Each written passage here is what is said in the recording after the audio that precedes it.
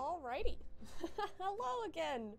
Alright. I guess this is it. Oh, hello, Afik. It's nice to see you again. Welcome back. Hello, Mon. How's it going, guys? How's it going? I'm proud of you, Afik. That's awesome. It does. It does. So I'm actually really excited because one of the two characters that we're talking about today, I don't know if we'll get to the second one, but the first one that we're getting to today, wants me to actually wreck his character. He wants to be emotionally torn, and that's what we're here for. That's what we're here to bring up on that. I did read about the False Hydra. I am very interested in actually using it as a monster later on to, like, draw some lines between stuff. I'm very excited about it. I really I have a lot of plans, but let's talk about the characters today. As a DM, I sometimes find it's scary how mean some players are to their own creation. That's so interesting. I do agree with that, but what I tend to find is that more players, like when they get enchanted or what have you, they don't want to hurt their friends necessarily, but they're pretty okay with everything else happening to their character. Like, they're willing to sacrifice their character, but not to hurt other people in the group. It's very interesting. I love it. It just kind of tells you how social of an activity D&D is. To West mind of their character up. Okay, I'm gonna switch to my D&D chatting so everyone on stream can see the chat later in the recordings as well. Hang on. I'm lost. Blah, blah, blah. There we go. Okay. Can somebody send a message in chat? I just want to see if this is working properly. We shall see. Is this chat gonna work? Oh no, I don't think it is. Unfortunate. I wonder why it's not working. Hang on, give me 2 seconds to see if maybe the link is incorrect. One moment. Chat box. Boom, boom. Properties. Okay. I don't think it's working. That's so sad. Oh well. Okay, give me 2 seconds to grab the link for the original chat box. Blah, one moment. There it is. Copy. And properties.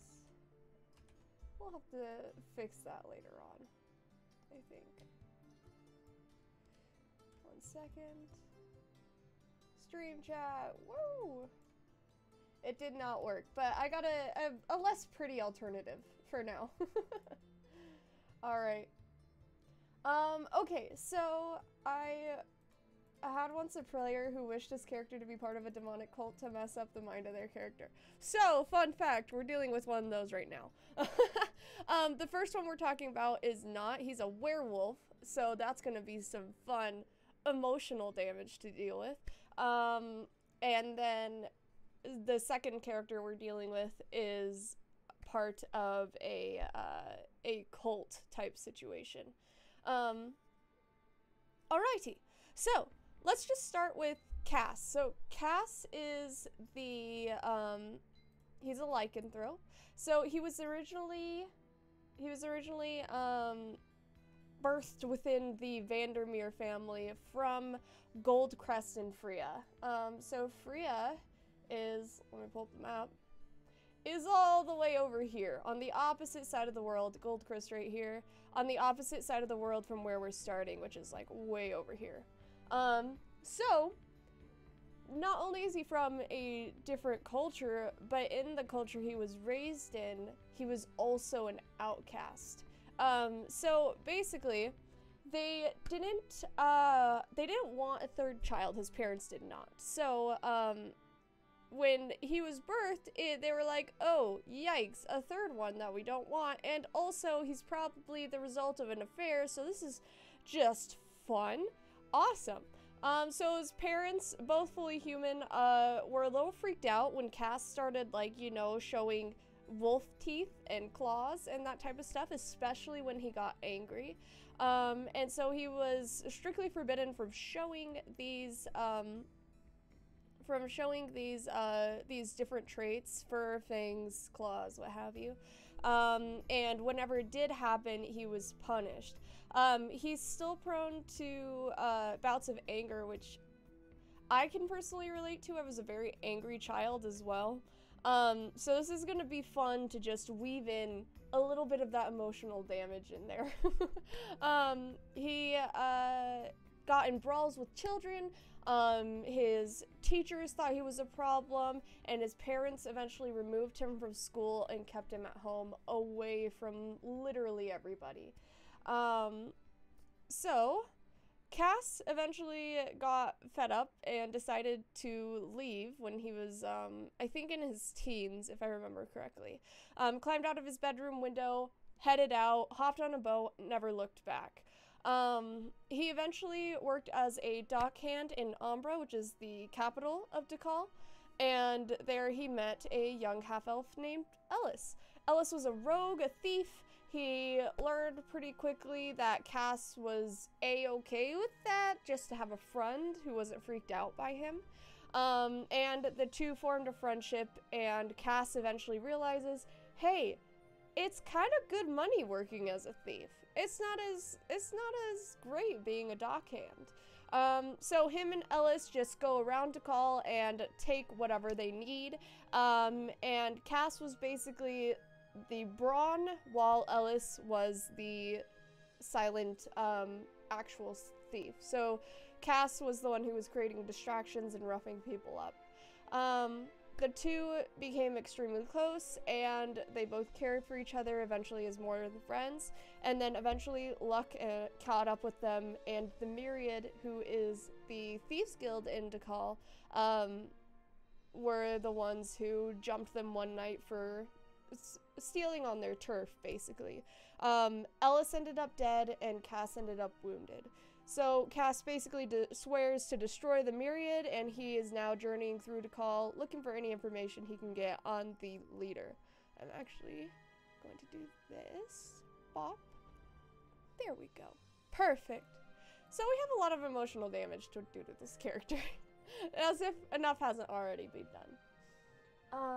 Aman, you had an insane game yesterday. What happened? What happened?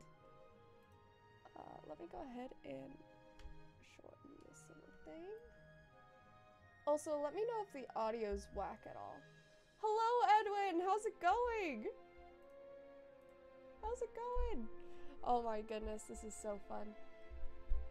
2 level 2 and 2 level 3 characters fight a green hag with bugbear guards as security patrols around the hag's house. That's fun! That's awesome. That must have been challenging for them, though. Oh, thank you, Wafik. I appreciate it. Yay for emotional damage. Yay! What every DM loves. Alrighty, so, for doing fine, Edwin, that's good. I like to hear that.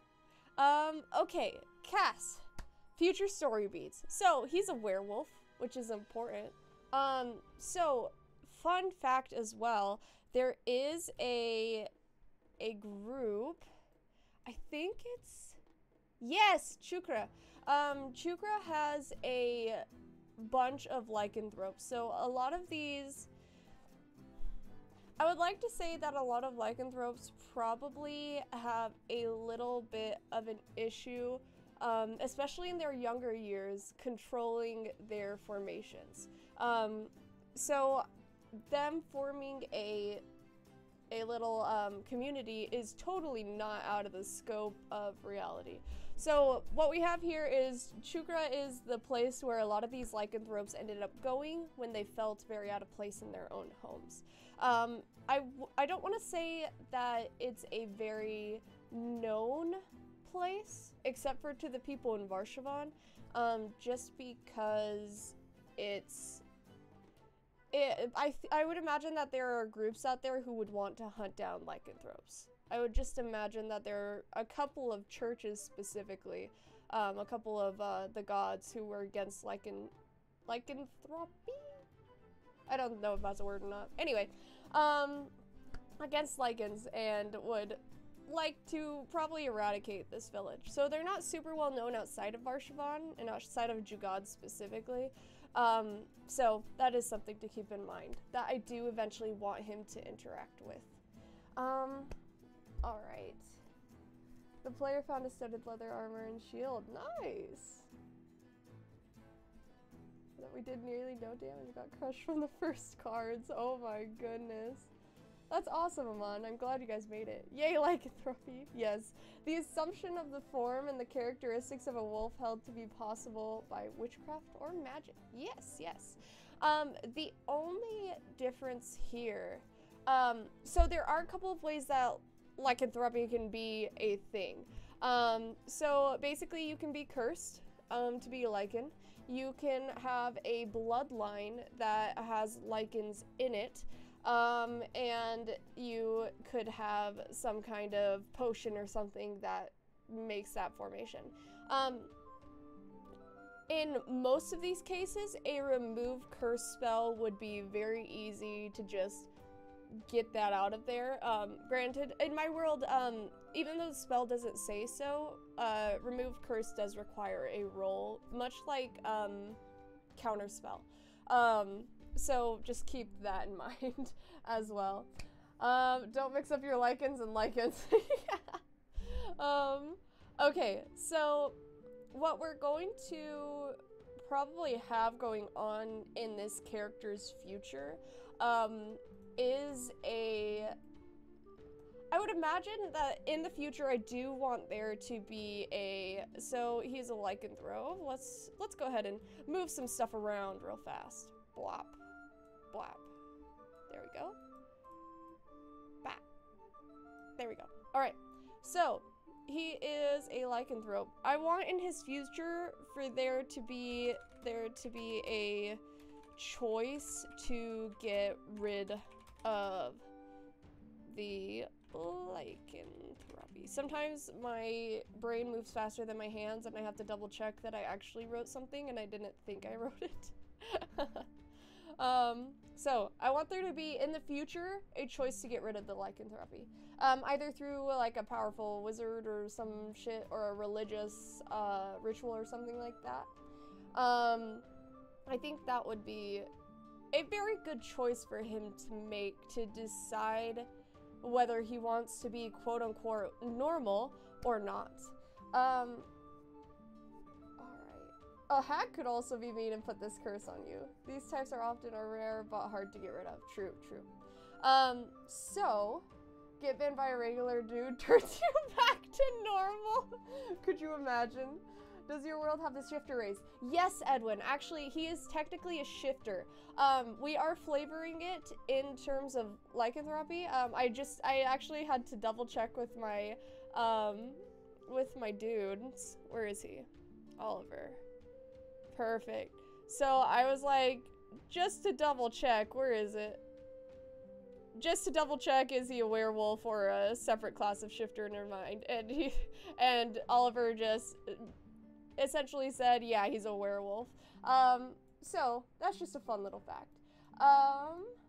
Blah, blah. So he is a shifter in pretty much everything. He is a shifter in like racial traits and all that fun stuff.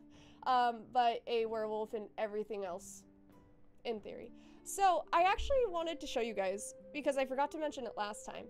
I gave all of my players a bonus feat. So for Jesse's, who is Ayla, who we talked about yesterday. Where is it? Where is it? Where is it? we gave her a bonus feat of mechanical parts. So her mechanical parts all have something different about them that she's able to use.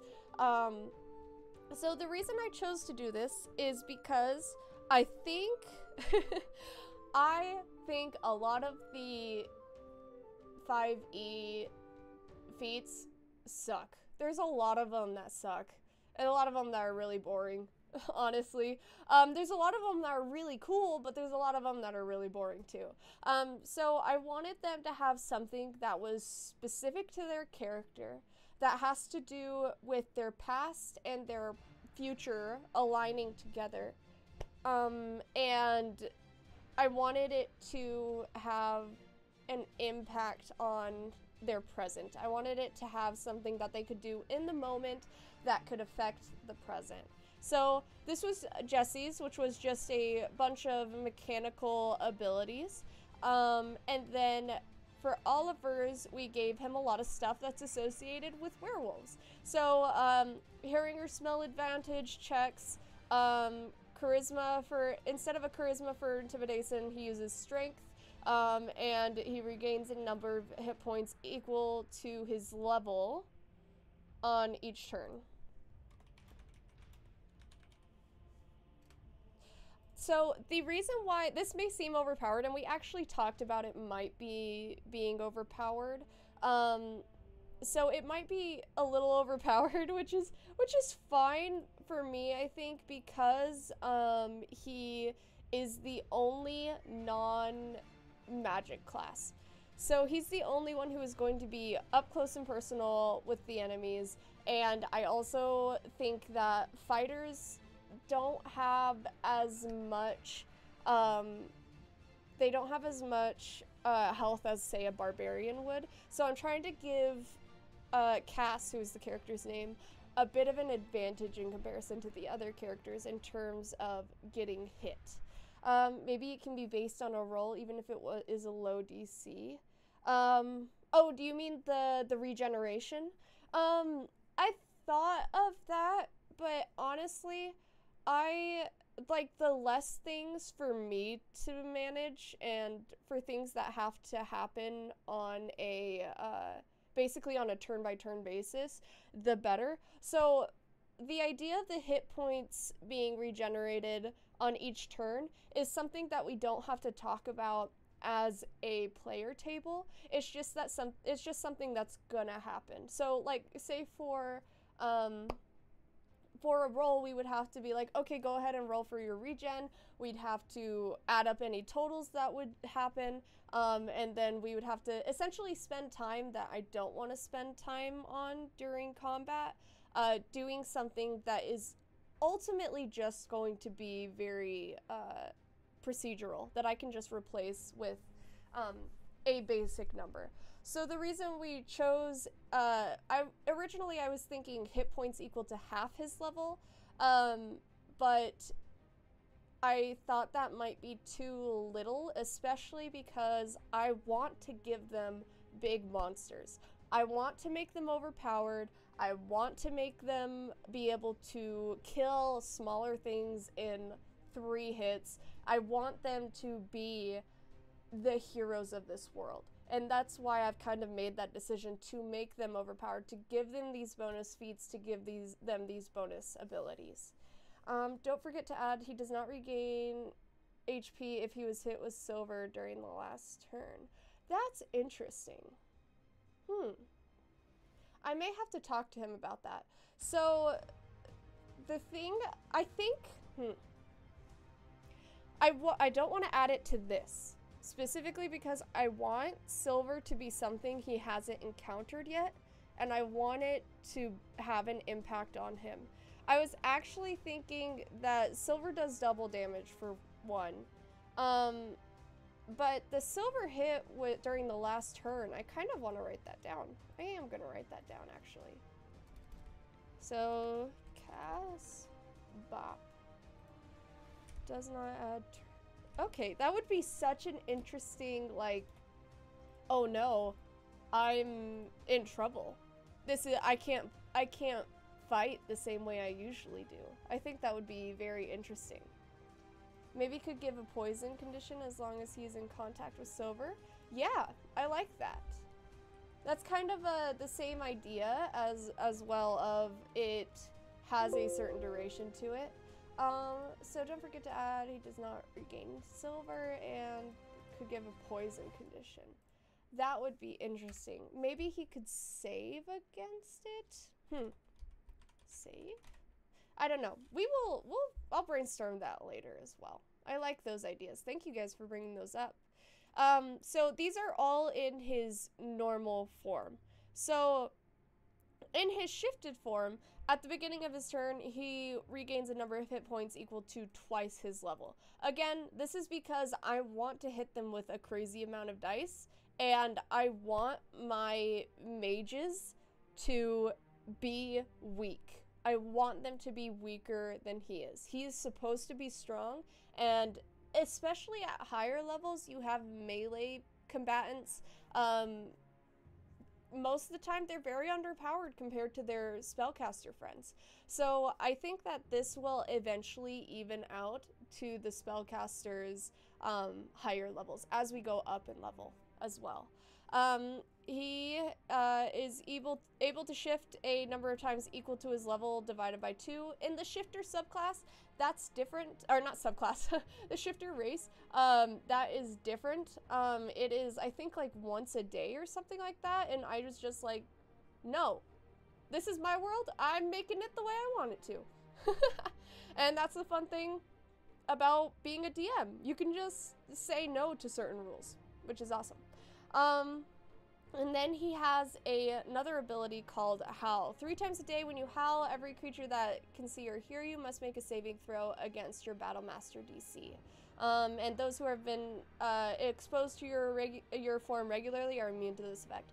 So, fun fact, at the beginning of our campaign, the other people don't know that Cass is a werewolf.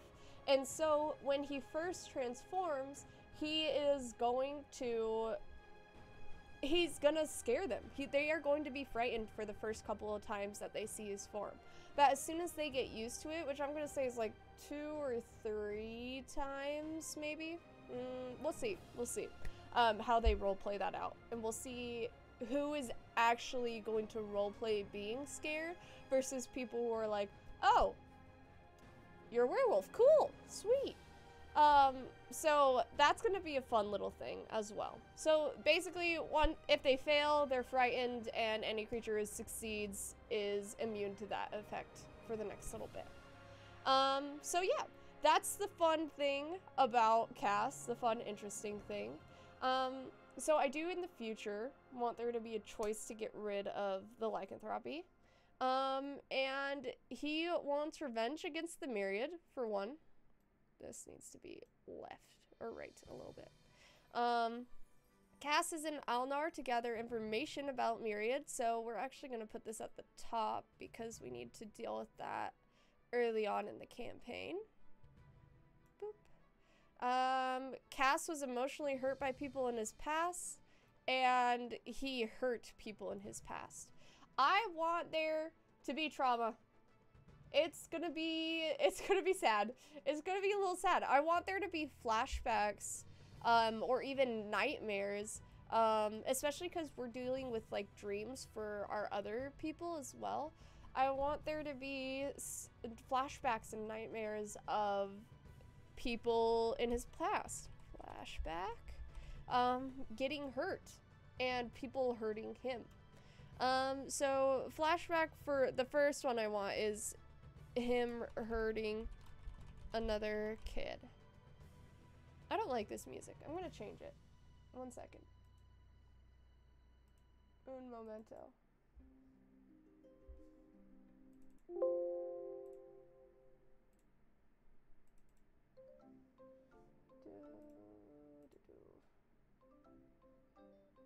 Try this one.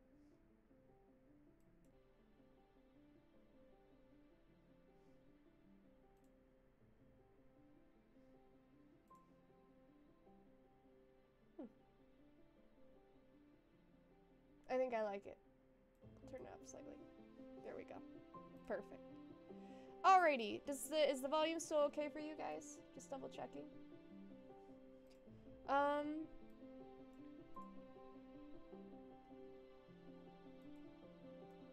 gonna take no complaints as it's okay. That's a little too loud. Just a teeny tiny, itty bitty bit. There we go. Perfect. Alrighty. So we have a lot of options in terms of wrecking his life. Do want a flashback with him hurting another kid. I do want a flashback of maybe somebody at his school outing him to the rest of the community. I think that would be apt, methinks. So, someone maybe in his community, or his school.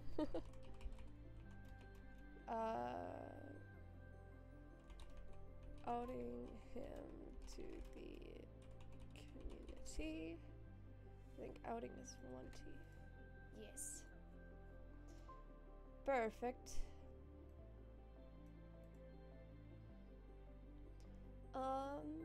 So we do have a lot of fun other stuff that we can do as well. And if you guys have any ideas, toss them in chat. That's what we're all here for, is to have a grand old time talking about how to wreck players' lives. So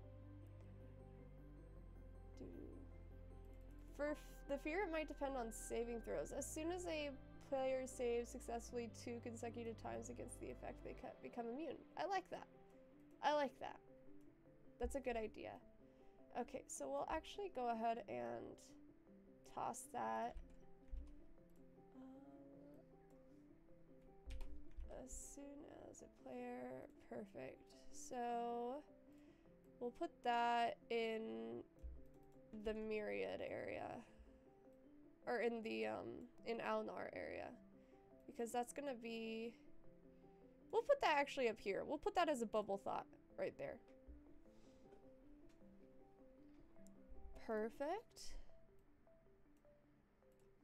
Brilliant. I do want it to be different for different people. Like if somebody is more scared of casts at the beginning, they will take a little bit longer to become immune. And of course, once they all figure that out, we'll kind of have a little discussion on it, being like, hey, if you feel like your character would be freaked out by him, then you should probably keep in mind that you might like freeze up at the beginning of fights when he transforms, that kind of thing. Maybe he was called a specific name while being bullied, and if he hears that name again, it could trigger him to shift. Interesting. I think I like that a lot, actually. Let's move this stuff down.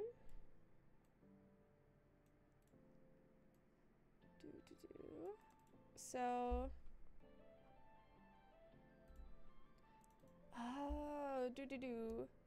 okay, that would have to be a conversation I'd have with Oliver to see if he wants to incorporate that.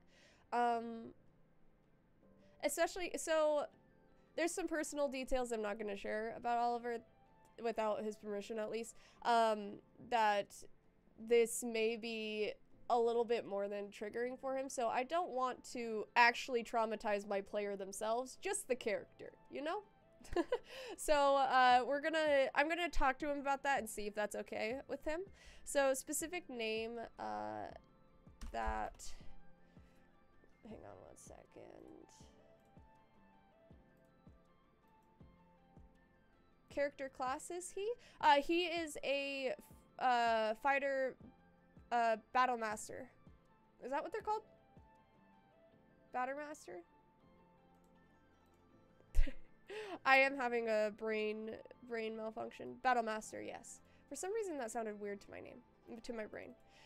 So specific name that he may have been called that triggers him to transform or maybe lose control to some extent. That would have to be a conversation I would have with him. So I will just star that as well. Perfect. I like that idea a lot.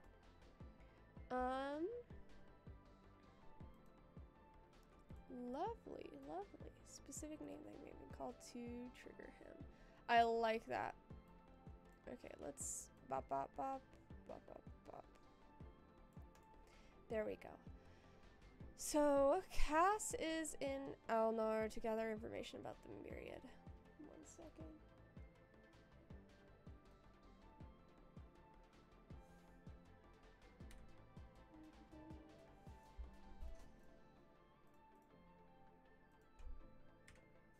Perfect.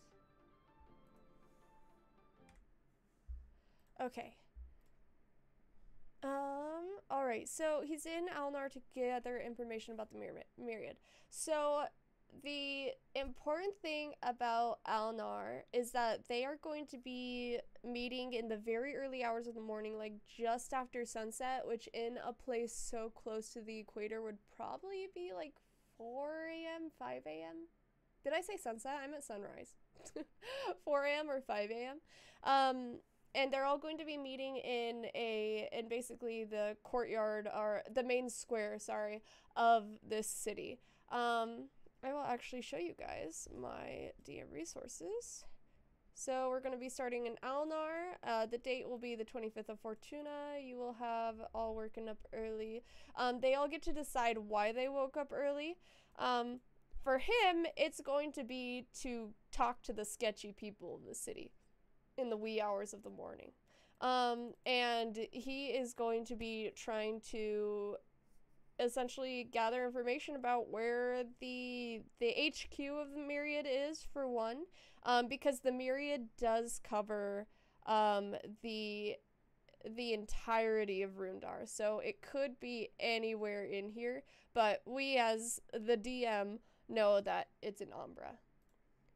So he is going to be meeting a shady person to my brain isn't working to gather information. Alright, sunset and sunrise depending on the sleeping schedule is mostly similar. Yeah, that's fair. For adventurers, I sometimes believe they don't have a sleep schedule at all. Yeah, so that's the fun thing, I think. Like, a normal person should be getting 8 hours of sleep to function properly. Adventurers, or at least the rule I have for my world, for the players in my world, is that they only have to actually sleep 6 hours, but they have to have 8 hours of rest. So, basically, they can have a 2-hour watch or 2 hours of just light reading or what have you, something that gives them rest. It doesn't necessarily have to be a sleep of 8 hours for my players. Okay. To gather information. I also need to put some opportunities to, okay, I need to mark this with info.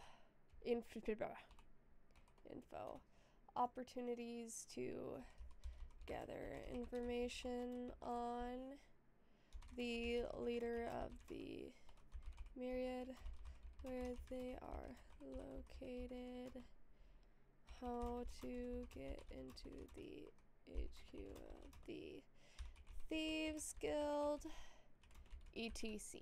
Perfect. Yes, I have the same rule for the long rest. Nice. I've actually found that most people have a very similar rule, if not the exact same rule. I like to have rules in place to some extent. There's some things that I don't like having rules for. I can't think of any right now, but I like having rules in place so that my players are not caught off guard when I make a certain ruling in a certain situation. It's usually so that I can, like, basically reference previous rulings I've made and and say, hey, this is how I run this situation. I think I'm going to run this situation in a very similar way. I wonder how his armor would hold up with him shifting as a true werewolf. That's a great question, actually. Let me look up something real fast.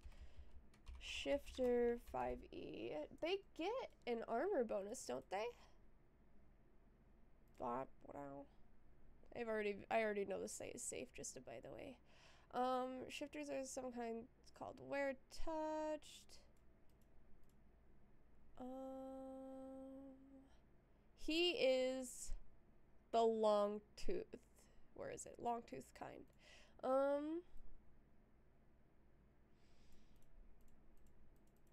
Elongated fangs, but abilities tough. Whenever you shift, you gain temporary hit points and a +1 bonus to your AC. So the shifting is actually a really good question. That's a ruling I need to make in my world, actually, about whether or not his armor shifts into him or not.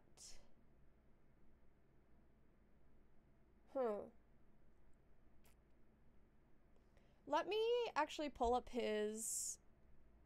Let's pull up his character sheet and see what it looks like real fast.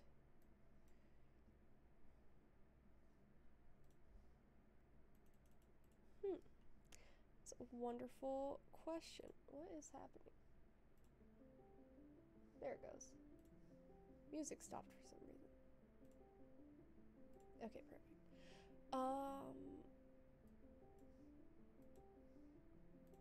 Perfect. Okay, so AC 18. Let's take a look. Combat features, racial traits.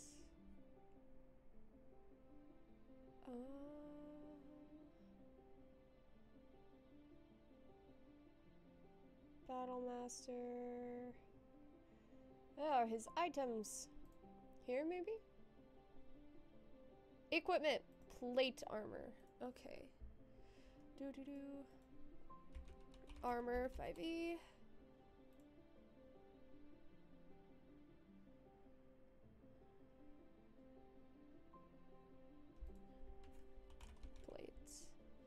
Plate armor.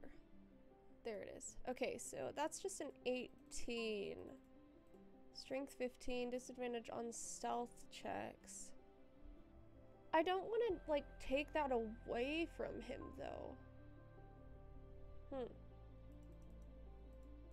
Waffic, this is really fun and I enjoyed it so much, but I need to go now. When will you probably be streaming again? I'm hoping to do a, for me, Tuesday morning, Wednesday morning routine, so it's gonna be at the same, roughly the same time on Tuesdays and Wednesdays every week. So whatever time zone you're in right now, it's gonna be roughly on that same time today and yesterday of every week.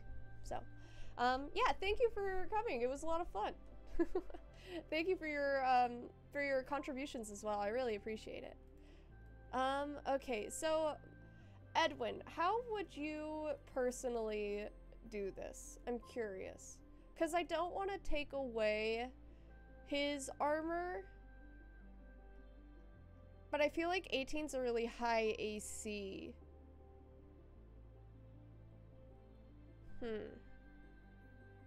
Well, it's not that high when you're at 7th level, I guess. At lower levels it is, but I don't think it's 7th level.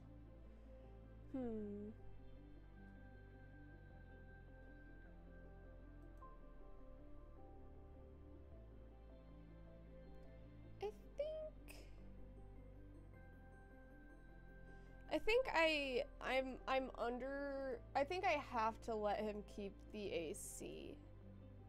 Personally. Not because, like, I literally have to, but because it just feels like pulling the rug out from under him in a way. If I don't let him keep the AC. I don't know. I don't know how to do that.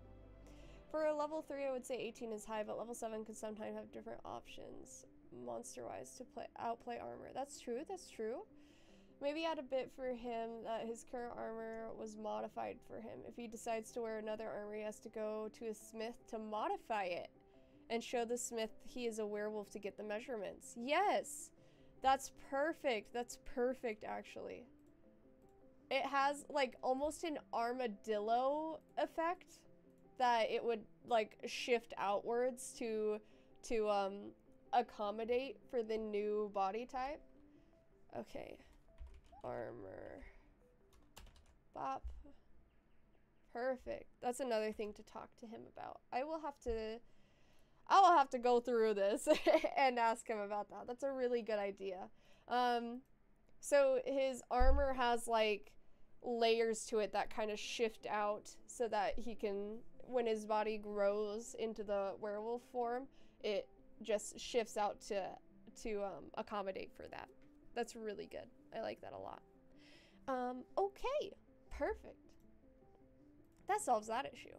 I like that a lot. Okay, specific name that you've been called that triggers him to transform. Is there anything else we want to add for his, as a detail on his lycanthropy, as something that we want to play on a little bit in the future?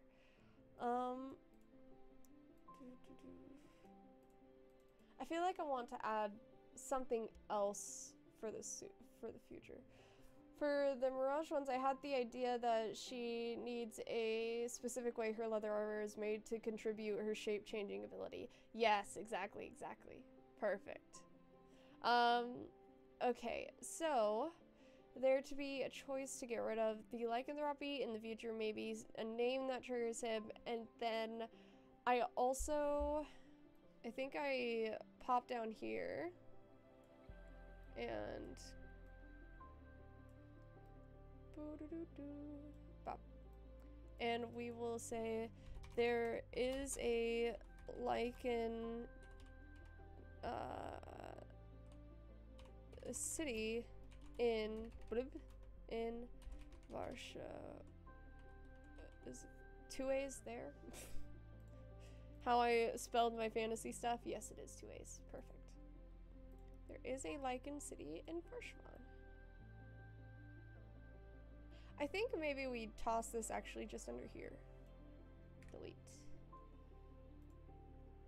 Mirage is a changeling, so her shifting of height must be thought in when she looks for armor. That's so interesting. So it like has to elongate with her. Cool. Okay. Perfect. Pop that down just a little. All right.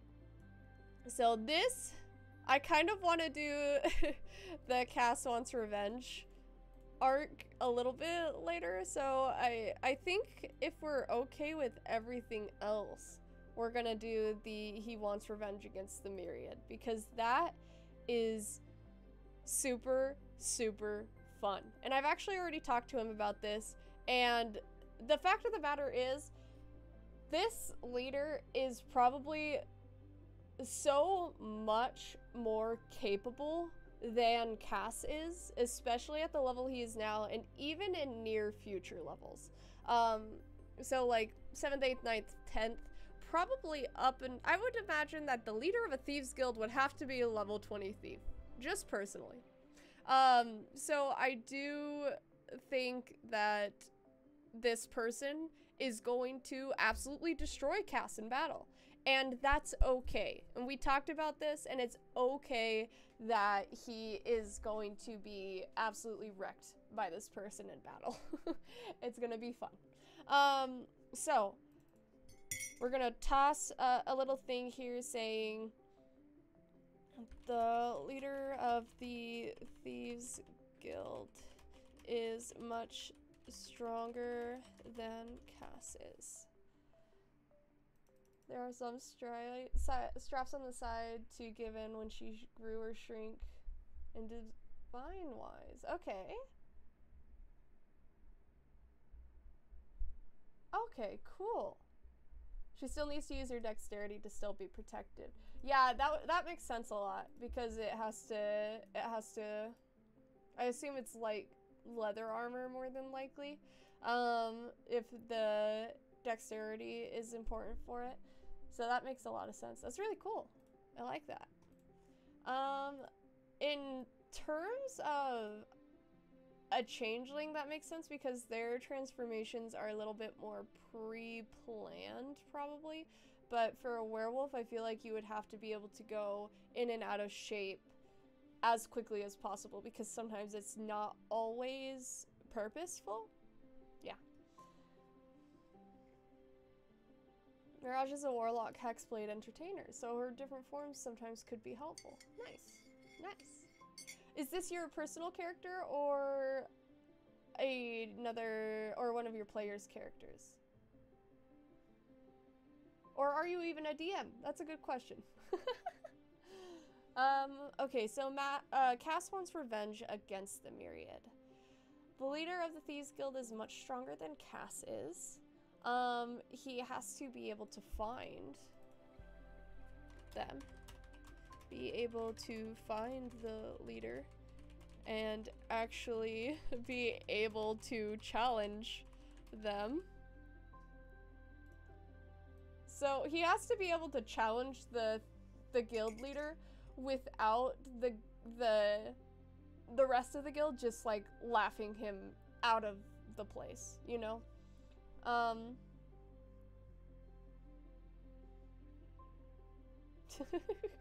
Nice, nice. Alrighty. Okay, so I think I also want this leader to teach him a life lesson a little bit. I want this leader, so here's the problem. We have a weird balance where we have to acknowledge that the people who hurt Cass and Ellis are not the same people, are not the same as the leader. The leader is leader over probably a couple of different groups of people. He is not only the leader of Dekal's Thieves Guild, but the entirety of Rundar's Thieves Guild. And thus he is just he's essentially the light bulb above all of the cogs in the wheel. So we have to acknowledge that he's not actually the problem. The leader is not actually the problem. On top of that,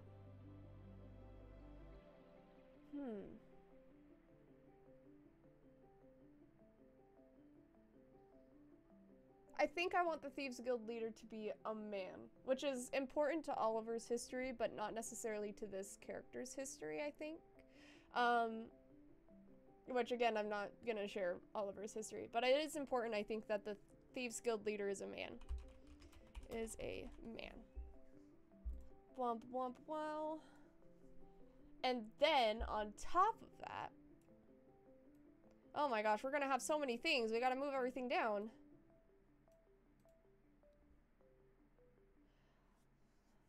You could make the case that he let the problem fester in his rule.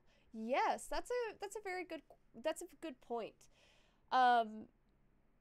I think that we need to determine the hierarchy of the Thieves Guild. Not necessarily like lay it out, the hierarchy, but more of how any of this information would possibly get to the leader. What influence does the leader have over the individual guild members? I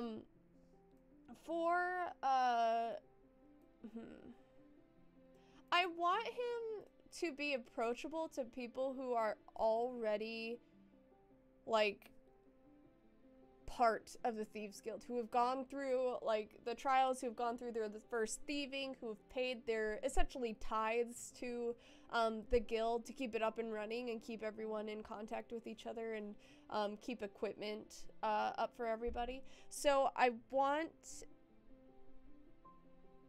want the people who did attack Cass and Ellis to have been, like, gentrified members. So the people who attacked Cass and Ellis are, can I spell? Ellis are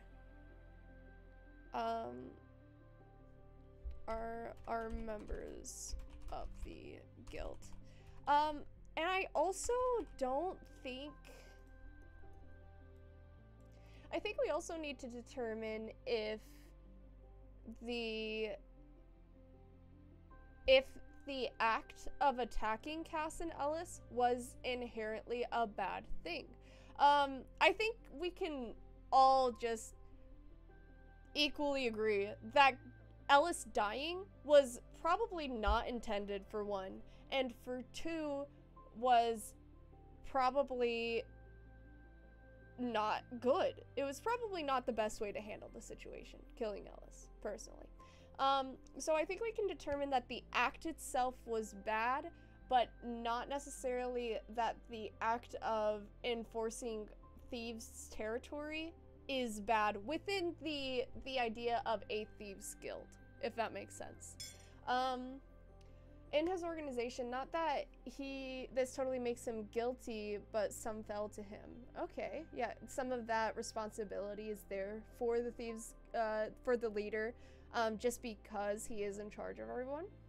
Sadly, this kind of leader also can be easily manipulated if someone uses his cards right. While I agree with you, I would agree for pretty much anything except the Thieves Guild. I think the Thieves Guild leader would have to be extremely charismatic and would have to be capable of detecting lies. And I think that they would have to be not entirely, but pretty impervious to manipulation. Again, not entirely, it's possible, but I do think it's really important that a Thieves Guild leader not be manipulated like they manipulate other people. You know, be able to recognize those signs. What I often don't like in a story that a leader takes all the blames of his underlings and needs to be punished in the same manner, like in some stories I've sometimes found. See, that's exactly what we're struggling with here. Cass wants revenge against somebody who did not actually do the deed, and we've talked about this. He's not going to get that revenge. He's not going to be able to defeat the Thieves Guild leader. We're just, like, bar none, like, even if he did not have an entire guild around him, this Thieves Guild leader is in and of himself extremely talented and extremely strong. So even on a one-on-one, Cass would not be able to kill this guy. So that's part of it. But I also think that Cass's anger is very obviously misdirected, and I think it's also very important to determine whether or not we want the Thieves Guild leader to entertain him, which I think I do. I think I want them to fight and Cass to lose. I want him to fight the leader and Cass to lose. And two, whether the Thieves Guild leader will offer up the person who killed Ellis as retribution. I don't mean manipulation in a regular sense, but it is a sort of manipulation to manage to let him not see things that fester under his watch. Yeah, that's fair. I would agree with that. I definitely think that the hierarchy is probably gonna go like the Thieves Guild leader and then the leaders of individual cities type situation. And probably within Umbra itself, he probably has even like a subgroup of like leaders in Umbra and then another section of just leaders in the different cities that are in Dakal. And then under that are all the lackeys, all of the individual like kind of governmental systems at this point underneath each of the individual mini leaders. So that is just, I think that's how the hierarchy is probably structured. If the leader hears about this, he would see this as a personal insult that this could happen under his watch and could be shown so openly. I think if we were dealing with a group of people with, so this is where we get into fun things about morals versus law. So in terms of this character, I don't think he would be offended that somebody was killed for encroaching on his territory. Like, I don't think he'd be particularly upset about that fact. Maybe he might be upset about the way that it happened, and maybe he might be upset if they did not get any warnings or anything like that, which is probably what happened. I can't imagine that nobody would give him a warning and be like, hey, you're on the Myriad's turf, dude. You guys gotta stop stealing here. I can't imagine that didn't happen, but that's probably something I'm gonna have to bring up to Oliver as well. So I will write that down in my notes. Did Cass and Ellis get any words of warning from random thieves while they were on Myriad turf? Perfect. The guildmaster should be a dirty fighter. I like that idea actually a lot. I want this fight to be very suave, if that makes sense. I want him to make a fool out of Cass. I want him to be like, even if I was fighting you seriously, like, you would be dead. I want him to be very cocksure. I want him to be suave and absolutely down to fight some dude who thinks that he could do anything against him, you know? I want them to have a one-on-one. I'm very excited about that. As the guild leader, I would be livid if I heard about this attack on someone of my order without my direct knowledge or approval. Personally, I would as well, but I'm also a micromanager. I am very much I want things done and I want things done the right way. But this leader probably doesn't care. I mean, if you want to talk to anyone, talk to the dudes who were in charge of the dudes who attacked you. Like, I'm not in charge of the everyday stuff. I'm in charge of everything else. I'm in charge of making sure people get money to me. I'm in charge of having a good time. I'm in charge of providing for my guild members and when times get tough. I very highly recommend a series called Becca Cooper. I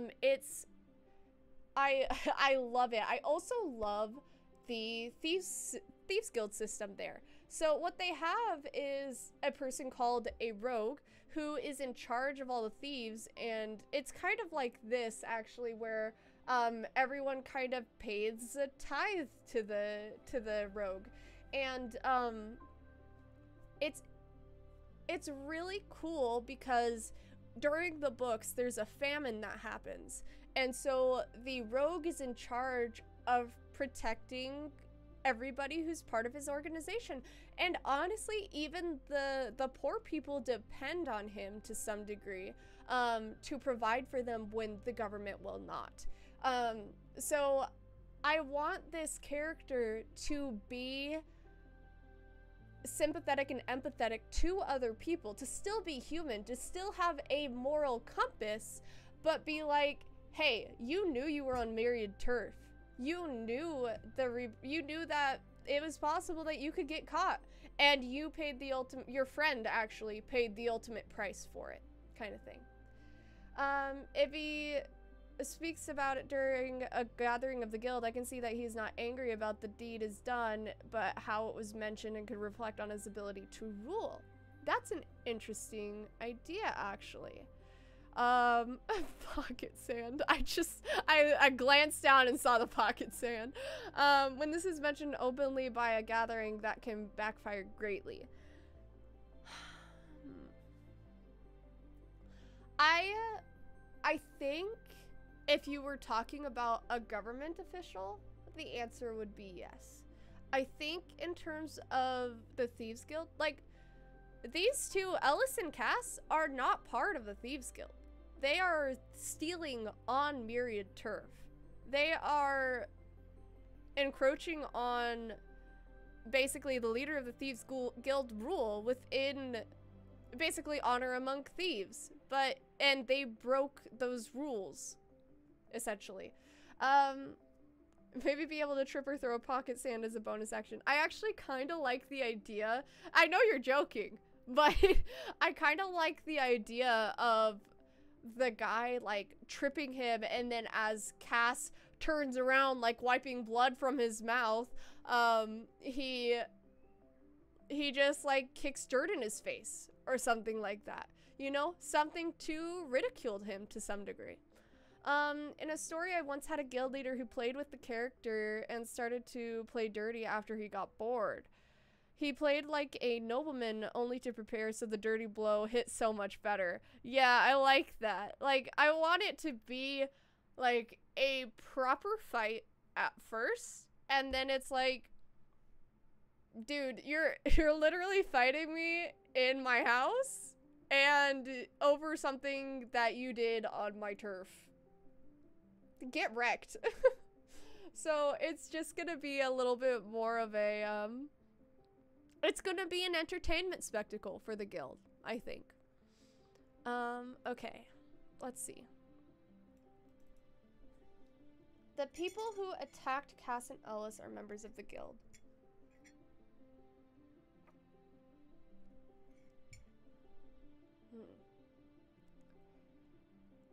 The people who attacked Cass and Ellis are members of the guild.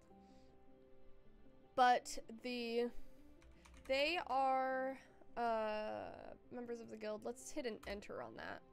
Let's do a little bop bop. There we go. Are members of the guild. They are just lackeys to someone on the 3rd or 4th rung down from the leader. So I definitely want them to be like lower, to the point where it's almost a little ridiculous that Cass blames this on this guy. I find the idea in the book funny. He started to play the nobleman only to create an opening for him because he never promised to play him fair to begin with. Nope, my promise was to fight you in a duel, not about the methods or conditions. Yeah, I like that. I like that quote, actually.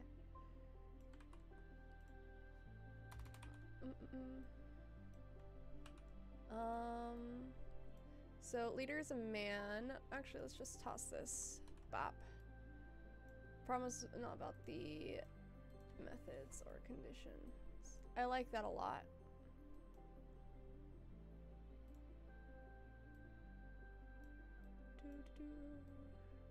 There we go. Pop that right there.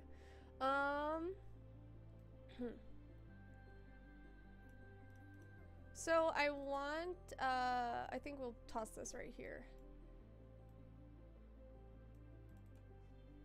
Cass blame, I don't want to completely embarrass the character, but I do want it to be a spectacle for the guild. I want them to be embarrassed to a certain extent, if that makes sense. That knight that was in the book was so angry about the thief. Yeah, that's the fun thing, is we're coming from two different people who have two very different perspectives on life. And I think something that probably draws people to the Thieves Guild is a sense of brokenness. I think people who came from families where stealing was all they could do, because there was nothing to eat at dinner. I think there's gonna be people who came from families who were very broken and were just looking for a family of their own. They like found family type thing. I don't want the Thieves Guild people to be unfeeling, terrible people, if that makes sense, you know? Yeah, exactly. So the thief played his own sense of nobility against him. Thieves have a different morality system than probably your average person does. I I protect my people, show me the evidence and the person, and we deal with it. Yeah, exactly. So part of the reason I don't think the leader would have a problem with them attacking Ellis and Cass is because he protects his own people. The Thieves Guild is a selfish organization in and of the fact that they care about their own people, but very much like a government cares for its own people.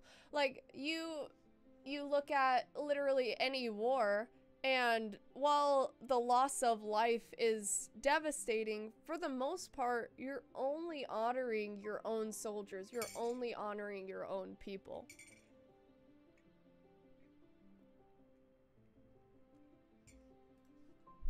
All right.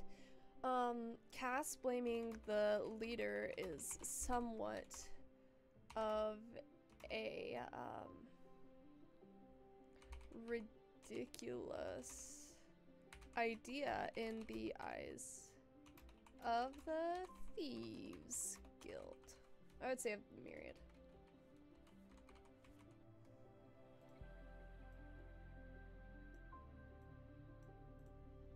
Okay. The Pirates of the Caribbean, Jack Sparrow, after Will draws his sword. Put it away, son. It's not worth you getting beat again. Will Turner, you didn't beat me. You ignored the rules of engagement. In a fair fight, I'd kill you, Jack Sparrow. That's not much incentive for me to fight fair then, is it? Yeah, exactly. That's nice. Thief, what had you expected? I can't win against you in a fair fight, so why should I do so? Exactly. I think these are both very good quotes on the situation. I think that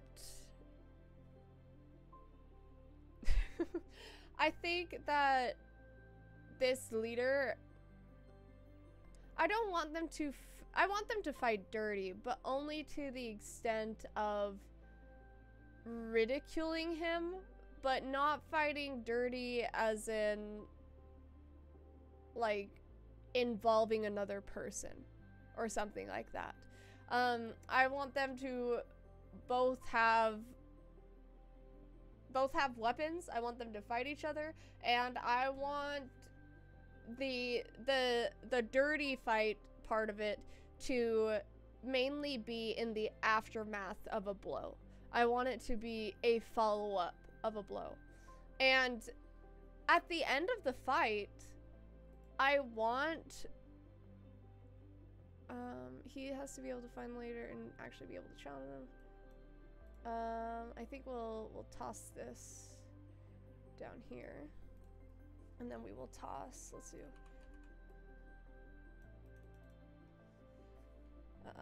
Cass is fighting someone with probably a different moral compass to him.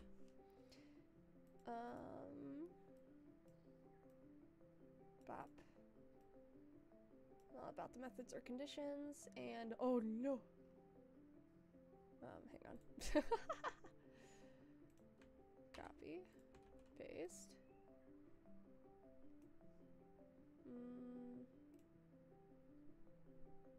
10 point. Perfect. This is 10 point, yes. Alright. Copy, paste a million times. We'll drag this down here. And then at the end of the fight, I want him to be almost pitying Cass. I want him to look down at Cass and be like, I was once where you were. I was full of anger, and I was full of feeling like the world is unfair. But I made the world my own, kind of.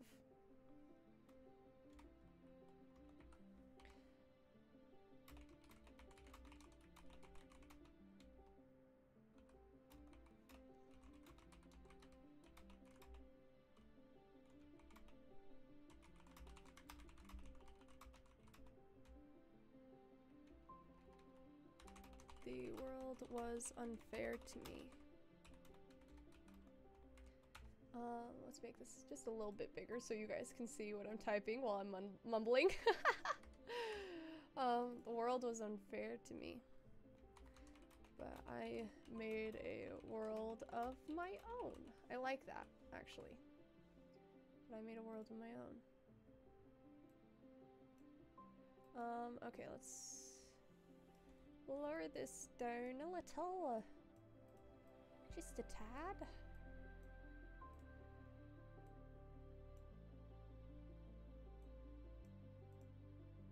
But I made a world of my own. That's the kind of vibe I want.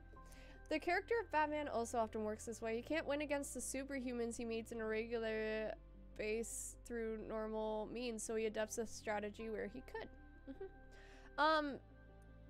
And then Edwin says to humiliate his enemy, maybe he has a reaction he can use when he is missed with an attack. Fancy footwork. I like that. I like that a lot, actually. Okay. We've got so many ideas flowing here. Okay.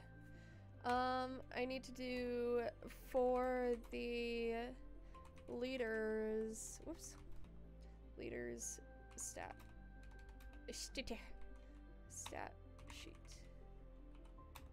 I like the idea of calling it fancy footwork. If missed with an acrobatic check, with missed with an attack, he can roll an acrobatics check versus athletics or acrobatics. If successful, the attacker goes prone. I like that a lot. I definitely love the idea of giving him some more abilities that don't exist in the D&D world yet. Just because this is a really super fucking powerful dude. Why does OneDrive give me these updates? Turn off notifications. Delightful.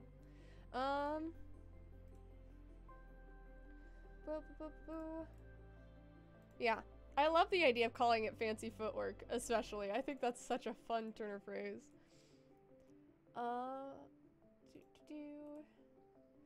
Yeah, I love this so far.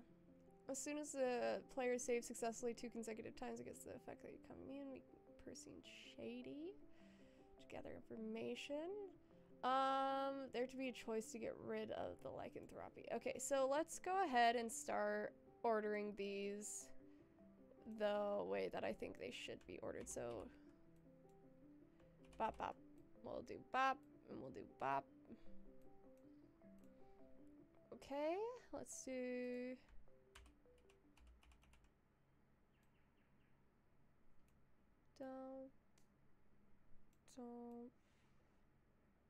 Don't.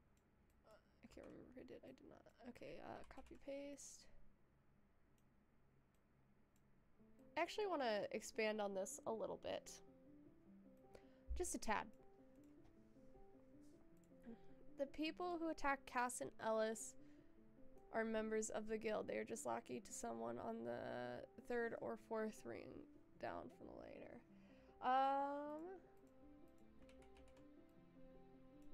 Cass blaming the leader is somewhat of a ridiculous idea in the eyes of the myriad, but I also want the leader to empathize and be like, what happened to your friend is unfair.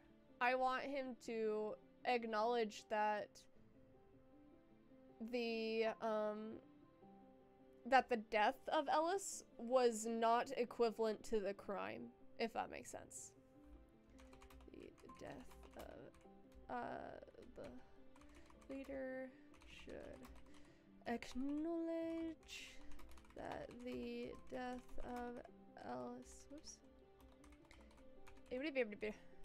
Ellis is not equivalent to the crime committed. Is it 2 T's or 1 T? It's 1 no. You'd be perfect. Delightful. Guildmaster, you remind me of a younger me. So much anger pointed at the wrong direction. I felt as though the world wasn't fair, so I used my anger to build some resemblance of it. Nothing is perfect, but we try. Gives him a hand to have him stand up. Yes, I definitely want, I want there to be first I want there to first be something that's almost condescending. So like maybe a chin lift or something, you know, a little subtle like that. Something that's a little condescending. Something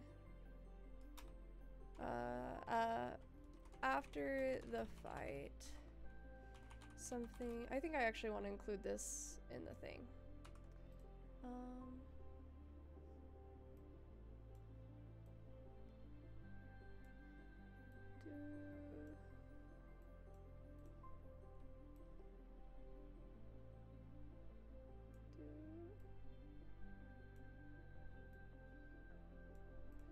Okay, after the fight, something condescending, like a chin lift, and then something, what's the word?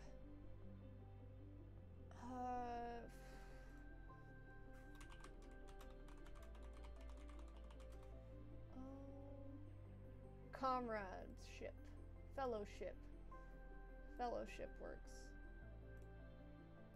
Where did chat go? Then something with more fellowship to it. Oh. A hand to help him up.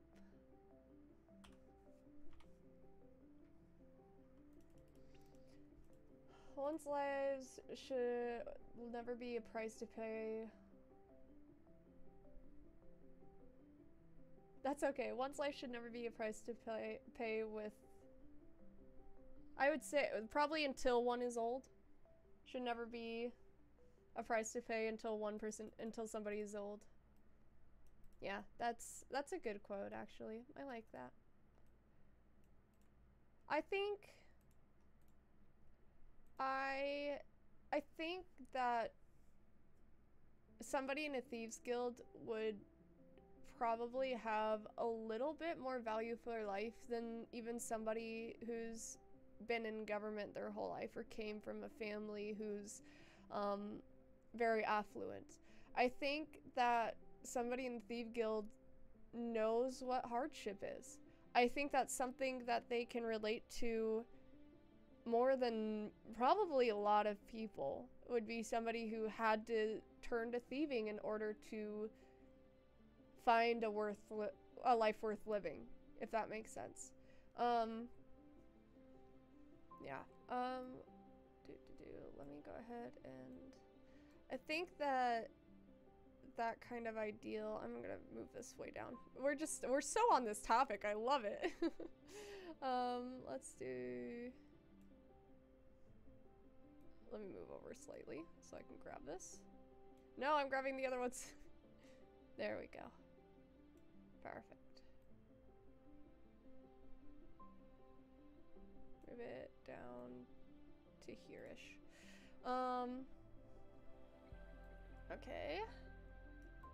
So let's pop this down to here, and someone in the Thieves Guild would know what hardship is.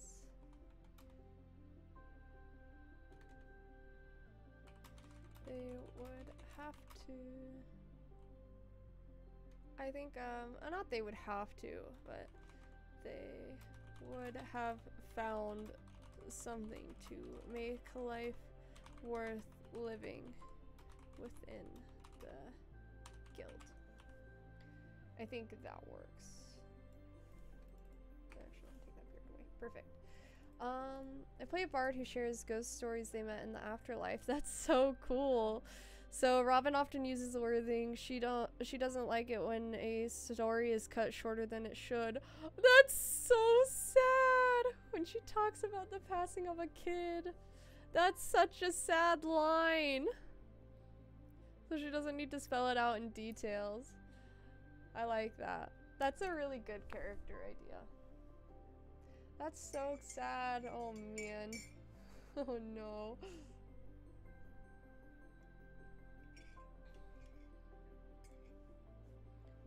Alrighty. My promise was to fight you in a duel, not about the methods or conditions. I definitely want, like, I want this character to have life in him. I want him to have morality. I want him to empathize with what Cass is going through, but that doesn't really excuse the behavior, if that makes sense. Yeah, I think so. As an elf from the Shadowfell, she's surprisingly compassionate. Yeah, I think that's something that people who haven't dealt with death in their life kind of miss, is just how short everything feels, kind of. I don't know if that makes sense, but that's how life feels to me. It's like everything feels like it's slipping away almost. I like characters who explore that. It's very interesting. I think that we have Cass written out. Unless you guys have other, like, emotional bits that should be out into his future, I think that that's pretty good so far. Cass wants revenge against the Myriad. Cass was emotionally hurt by people in his past, and Cass hurt people in his past. Perfect. I want to put these up here.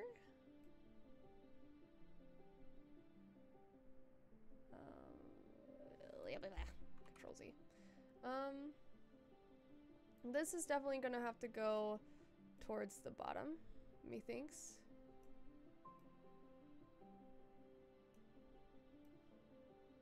Not the super bottom, but towards the bottom.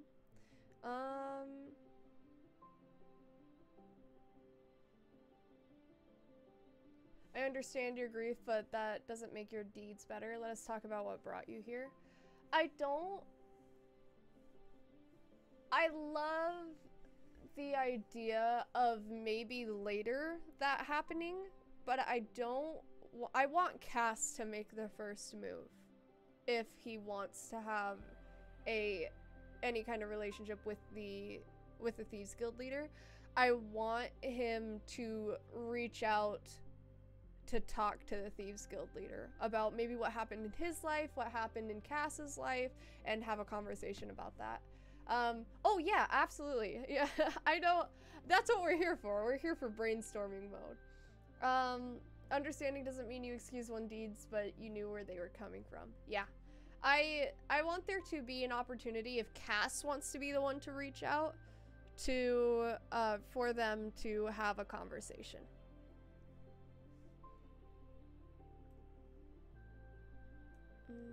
Okay. Perfect. This needs to be a little higher up. This is probably going to be somewhere in the middle.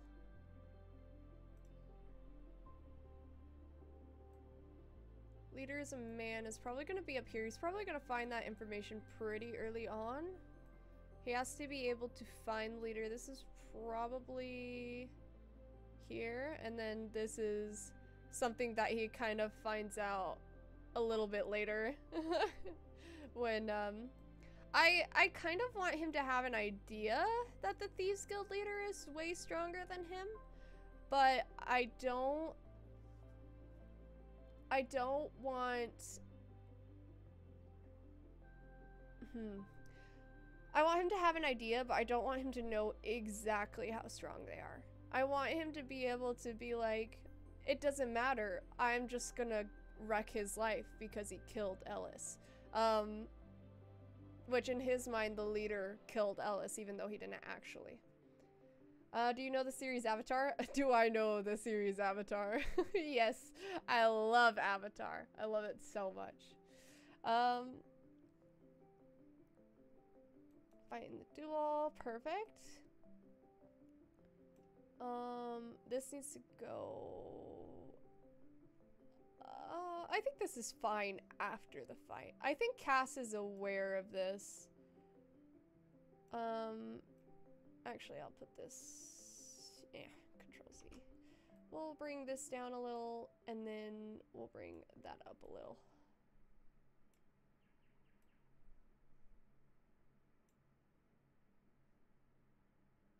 long as the guild leader pulls a similar move as Boomy. I like that. You actually bringing that up kind of made me think about this scene where Sokka's like making fun of the Kyoshi warriors, and they basically ridicule him into not being an asshole anymore. And that's the vibe. That's the vibe. Hello, Luna! Welcome back! It's nice to see you. How are you doing? We are talking about a character who's a werewolf, essentially. He's a shifter in actuality, but a werewolf in theory. And we're talking about how his, him and his friend slash lover, Ellis, they were attacked by, they were thieves and were attacked by members of the Thieves Guild, and those members killed Ellis. So Ellis, he's dead. And now Cass wants revenge against the Myriad. So we're kind of talking about essentially the moral differences between a Thieves Guild and like a normal person who's not in the Thieves Guild. My brain isn't working. And basically how the leader of the Thieves Guild would react to being essentially blamed for the actions of somebody who's like 4 rungs below him in the hierarchy ladder. How am I? I'm doing okay. I'm really happy to be talking about D&D. If you get me talking about D&D, I won't stop because I love it. It's a lot of fun. It's my favorite thing. So I'm just happy to be here, honestly. And I'm a little surprised that there's so many people who are interested in my storytelling, which is really cool. A shifter in theory are bloodlines of werewolf highly diluted over the ages, so you wouldn't be wrong to describe it this way. Yeah, so inherently they're lichens, but for him, he is very much a werewolf. He's not diluted. We were actually talking about the different bonus feats that I've given my players, and his is based on like werewolf lore, like regeneration abilities and stuff like that. And we also talked about silver and all that fun stuff. Yeah. All right. So Cass' future story beats, we've got him wanting to gather information about the Myriad. The Myriad is the name of the Thieves Guild, by the way. Cass is a lycanthrope, a werewolf. Cass wants revenge against the Myriad. It's important that the leader is a man. There is a Lycan city in Varshavan. So this is basically the chronological order of how I want him to work in the future, I guess. Basically the story beats I want him to go through, which is, you'd never guess it. So I'm actually gonna spread these out a little bit. They're a little smooshed. Just a little smooshed.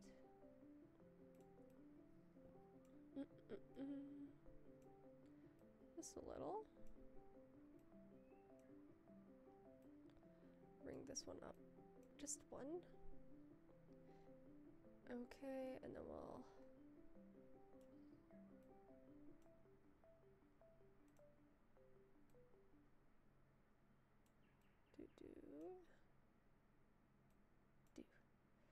Okay, and then we'll bring this one down, 2, and bring the rest of these down. Perfect. Sorry, I just wanted that to be a little bit more readable for future me. Okay. There is a Larkin, a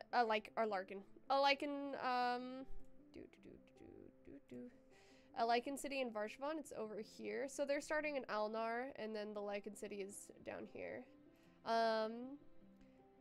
Cass wants revenge. He needs to be able to find the leader, which I think the only way that he would actually be able to challenge the leader, I actually want to expand on this a little bit. We're back at it. Back at it again. Bring this down slightly. Alright, so he has to be able to actually find the leader and actually be able to challenge them. I think, as of right now in my mind, the only way that I think somebody would be able to get a audience with the leader of the Thieves Guild and not be like thrown out is to become part of the Thieves Guild. That's what I think. Unless he decided to sneak in there, which would be kind of hard against a bunch of thieves, personally. I just think that would be difficult. I think it might be. Let's take a look at chat. It went away. I read a bit about Shifter after a player I had chose to be one. Always nice to know backgrounds of the races the player has. Yeah. What would the leader look like? That's a good question. I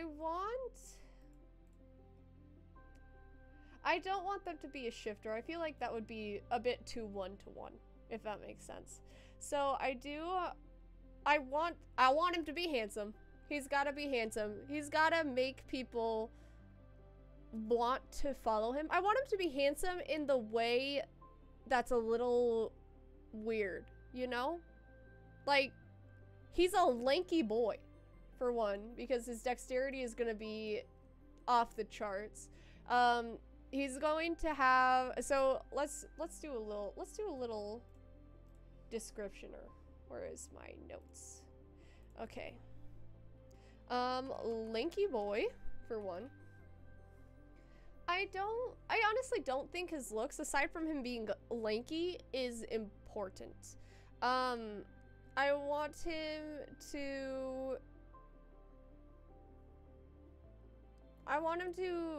be handsome, not in the way that's like classically handsome, but in a way that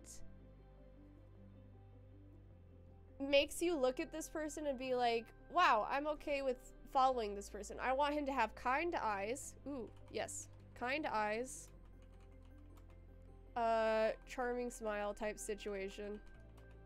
And a very smooth voice. Smooth, powerful voice.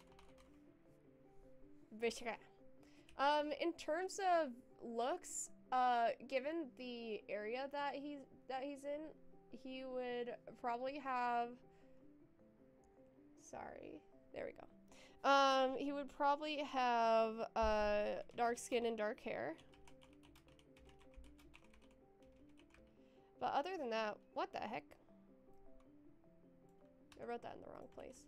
But other than that, I don't think his looks are as important as his motivations, which, not to say they aren't important, but that would be kind of something I would expand on later, I think, at this point. I wish to see him try to sneak in only to fail in the first attempt.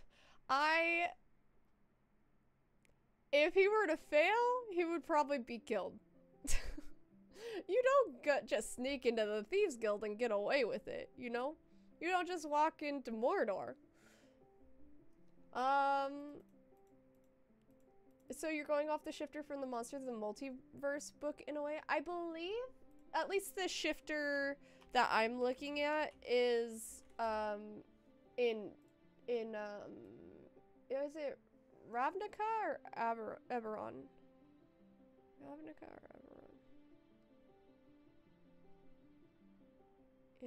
Eberron.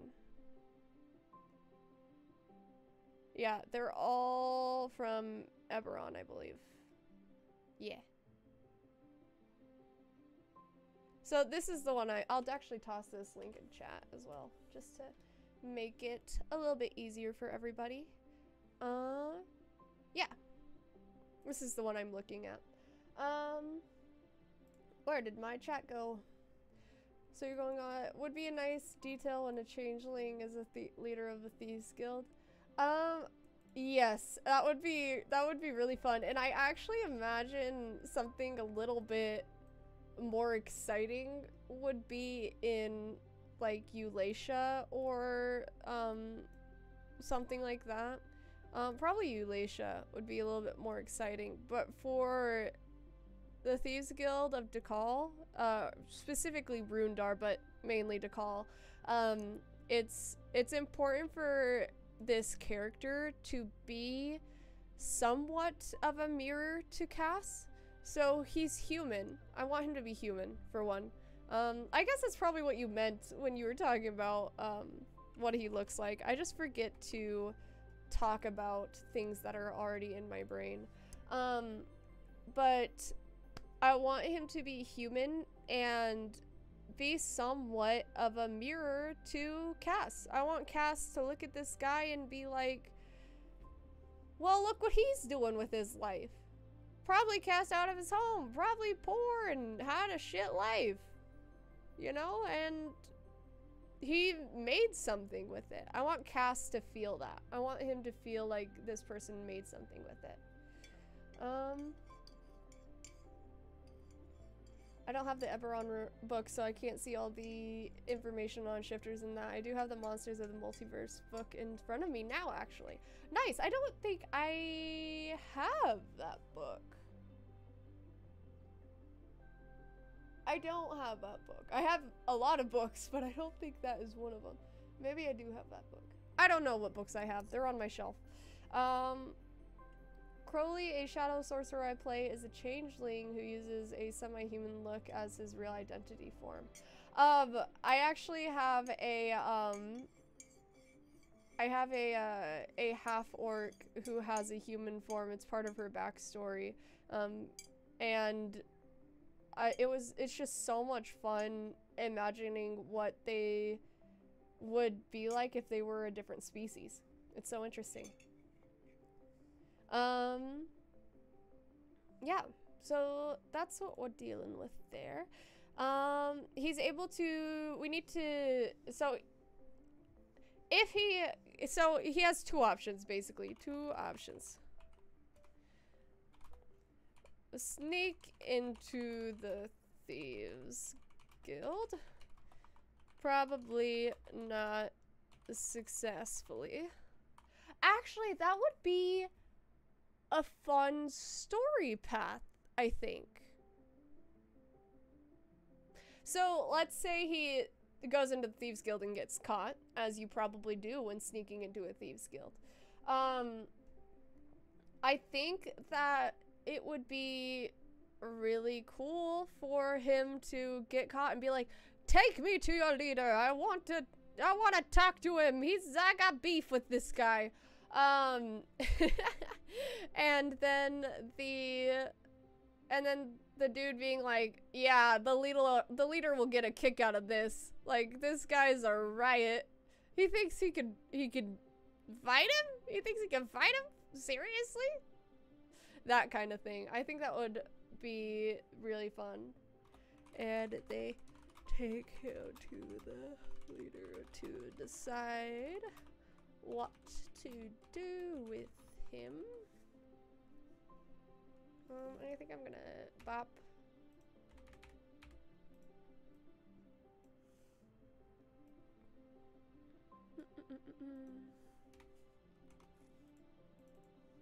And then the other option is to become part of the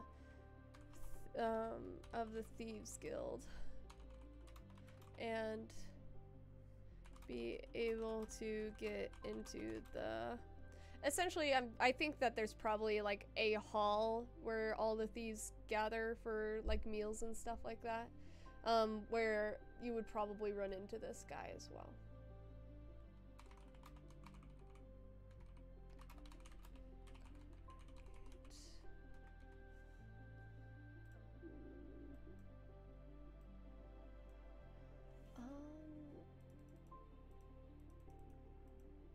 He got thrown out of the scholar circles for his eldritch findings. He gave up pretending to be human. Yeah, that's fun. Guild leader let him be. He seems to be a funny distraction of the normal day-to-day work. Yeah, exactly. Anybody who's good enough to sneak into a thieves guild gets recruited. I love that. I love that. That's so funny. And then we'll do, yawns, man. We'll do a little in between these two options of anybody who's good enough to sneak into a thieves guild gets recruited. I think that's so funny. That's hilarious. Guard. Could also be funny if the guard is the guild leader who catches the kid only to mess with him. That's fun. That's fun. To get fun out of a boring day. It's like, it'd be so convenient though if that was the one day that the guards. Oh, sorry. If that was the. My headphones keep falling out because I keep moving my arms.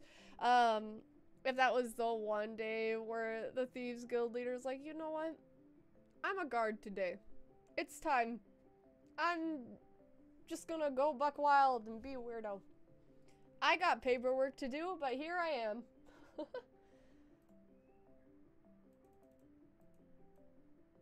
Guild leader, it needs guts to pull this off, or an idiot. Let's find out. I love the trope of you're either super brave or super dumb. That's one of my favorite tropes. It's a good one.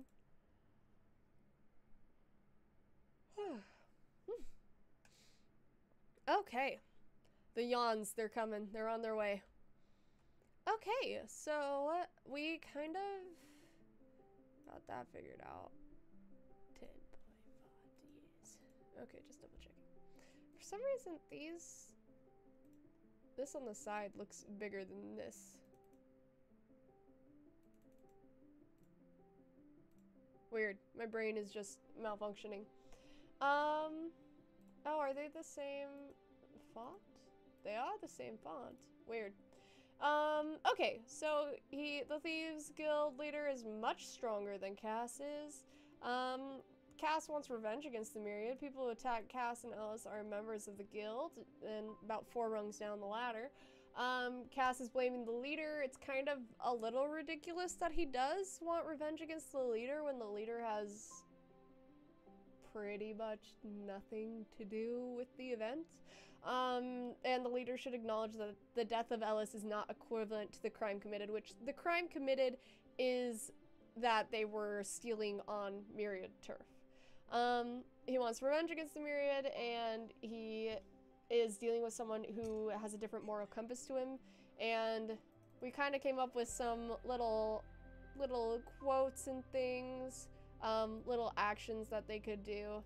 And then something to build the leader off of when the time comes to build the leader. I don't want to build him yet because I like making my PCs, at least my major PCs, kind of the idea of them grow with the characters. So I don't want to finalize anything about him just yet, just because I want, as the characters grow in the next few months of the campaign, I want the idea of this NPC to grow as well. So yeah, the basis of him is that he probably knows what hardship is like, though.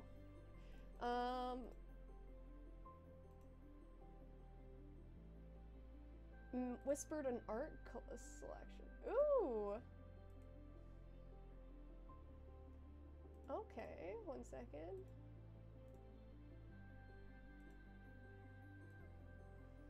Alright, he sent me a link to this type of outfit. I like this a lot, actually. I think this would go well with the area as well. Because everyone would be wearing...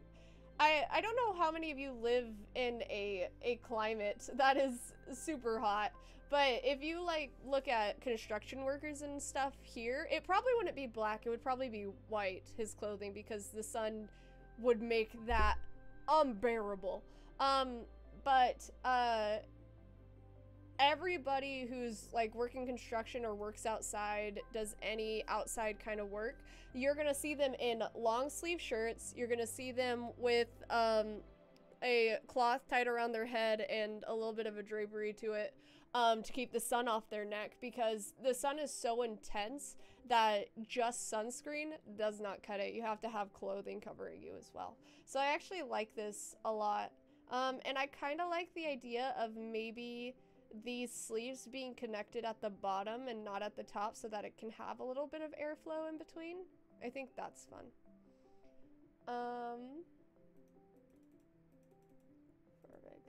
Leader gets a note from one of the guards who noticed an intruder. That is a nice distraction from the boring day of work. He runs off to not deal with the boring paperwork. I like that. Advisor, not again. And then Luna, plot twist, no one but 4 select people have ever met the guild leader, so he walks around looking at how things are going and what needs to be done, and catches the PC walking in and just smirks in amusement and watches to see how long it goes on for and what the PC wants, then goes back to the office to wait for one of the most trusted to bring the PC to him. I fucking love that idea. I love that so much. Unfortunately, it just does not work with the idea of this fight being a public spectacle. He has to be an example to some extent. It's really important, I think, for people to make fun of Cass, not for being a Lycan or anything of the sorts, for people to actually respect him a little bit for it. Because he's probably going to use it in the fight, honestly. But it's also important for him to be made fun of. This sounds terrible, but be made fun of for something other than the way he was born. It's important for him to be made fun of for being a little bit of a dumbass. Just a tiny bit of a dumbass. Advisor, headmaster, we got too many requests to work here. He's run off again. When you work outside, your brain melts. Yeah, mine does too. I actually prefer the heat to the cold. It's probably why I will never move above where I am in the hemisphere. But I like the snow. The cold just makes my brain shut off.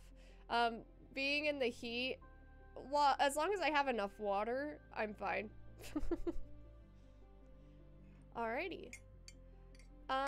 Cass wants revenge against the Myriad. So we kind of established him fighting with someone with a different moral compass. We established that he's probably hurt people in his past, and he's probably been hurt by people, at least emotionally, in his past. So I do want flashbacks to be a little bit higher up on the rung, just a tad. We'll do this. Boop.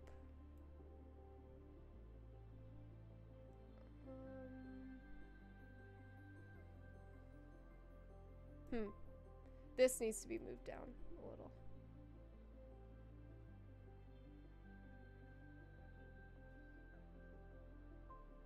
Oh my goodness! Hang on. Here. There we go.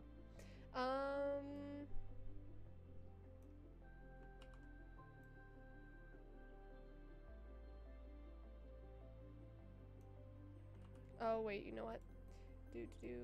That's why I moved that down there in the first place, so I can move this up here. And then the Lycan City can be moved up slightly. Perfect. Okay. I think that we've pretty much finished Cass's story beats at this point.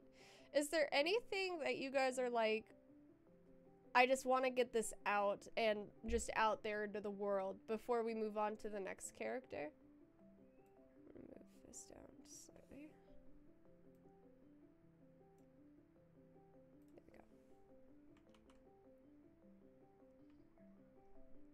Oh my goodness, we've done so much. We've done so much the past 2 days.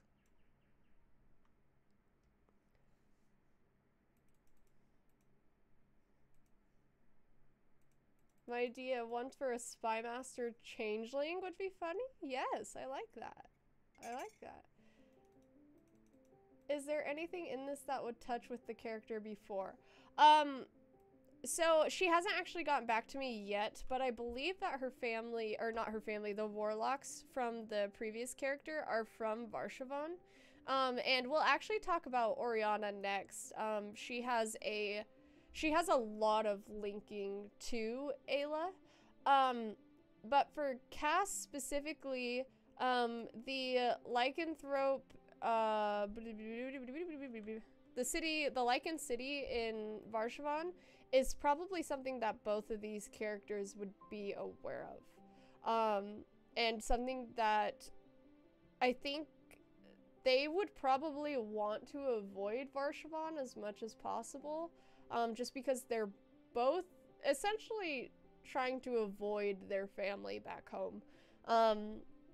So I think that in the future, that will tie in very, very naturally to Cass's story. I don't know if the changeling, so I should be a rogue or a magic caster like Warlock. So I think that most of the Thieves Guild leaders would probably be very good at charming people, but probably not in the magic sense. I think that all of the 3 giant Thieves Guilds that I have in my world, I think they would all have some kind of caster who is a close advisor to them, or at the very least someone they can call on. So I would assume that at least one of his close advisors, his close friends, would be a caster of some kind. I don't know how many rogues would like the idea of a warlock though, just because having a patron messing in their shit would be a little outside of their comfort zone. I feel like they'd be uncomfortable with that. A warlock spy changeling could be an interesting mix if they can use the disguise self at will. Yeah, I definitely think that spies who have magic are very much in the world. And I would assume that this person who's probably insanely rich has some kind of item that lets them change form whenever they want. Or a rogue combined with Eldritch Adept and get the mask of many faces. Oh, that is fun. That is fun. I like that a lot. The diviner bookkeeper who keeps the results of the sums instead of doing actual calculations. Yes, I like that. I like that a lot. That's so funny. All right, my dog has to go outside, so I will be right back. If you guys have any ideas, any other ideas, toss them in chat, and we'll run over them in a second. Okay, I'll be right back.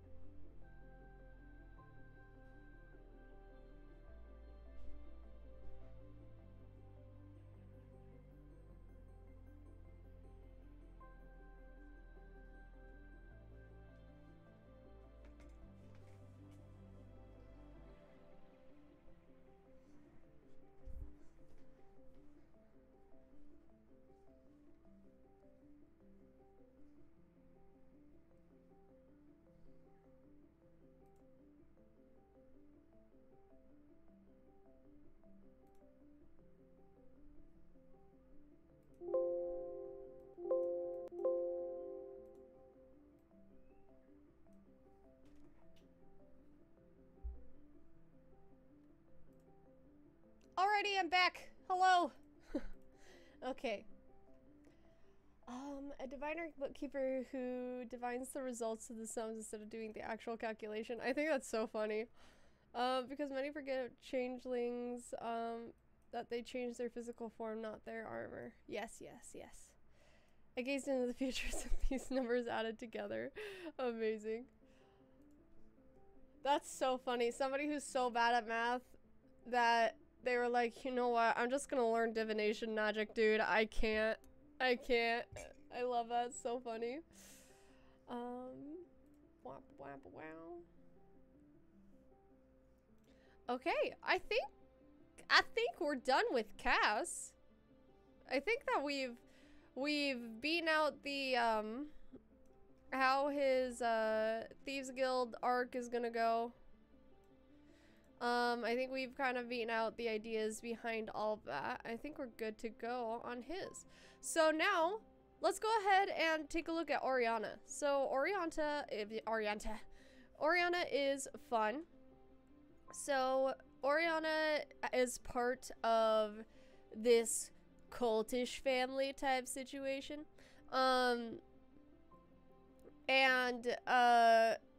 Essentially, let's go over the family first and how it works.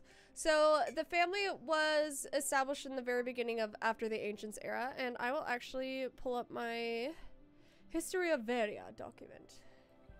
So this has all of my eras in it. So basically the beginning when there was nothing, and then they started forming gods, and gods started doing stuff in the Foundation. And then the Arcane Ascension is essentially when the Raven Queen and Vecna rose from just being mortals to being gods, to having the power of gods. And then the War of the Cosmos happened, where the ancient gods faced off against the primordial evil, which is all of the evil gods and the, what are they called? The primordials, the titans, essentially. So this kind of details a bit about how the gods trapped the other gods in another plane, in their planes, and then crafted the Divine Gate to basically seal that off from everybody. And then the 5th era, which is the era that we're currently in, is after the Ancients. And the War of the Cosmos is over with. The ancient gods go to their home planes, and then the Divine Gate is officially sealed in place, so they can't cross back over. And then I basically detail where all the gods are located. None of my players know this information. This is just for my own sake. And yeah, and then the Prime Material Plane in the era of After the Ancients. So this family was established at the very beginning of the After the Ancients, so just after the War of the Cosmos would have ended. Yeah. I too lazy to do the sums, looking into a future where he did the sums and copying the results so he no longer has to do the sums. Yes. Yes. So this family was established at the beginning of AA. We are currently in year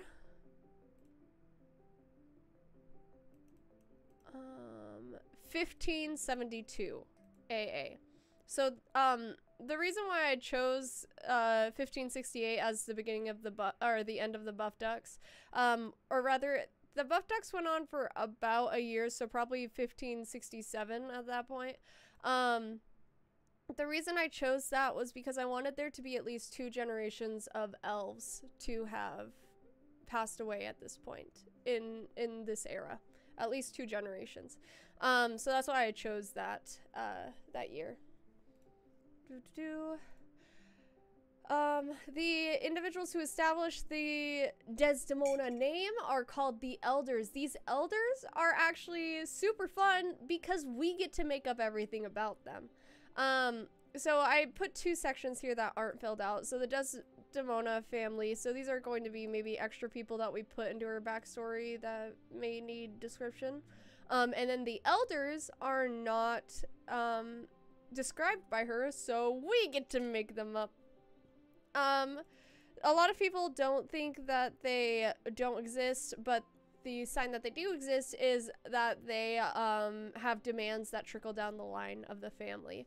The elders created this family to work around the divine gate. So essentially a god was like, yo, elders, do me a solid and do my great majestic work on the other side of the divine gate. And basically this god is a being that has a lot of knowledge, I think is really important to it. But they also are so powerful that they can't cross over the divine gate. So they're not just your average lower tier demon or devil or what have you. So they are basically hoping to one day create a way for the ancient being that they serve to enter into the plane and rule over it.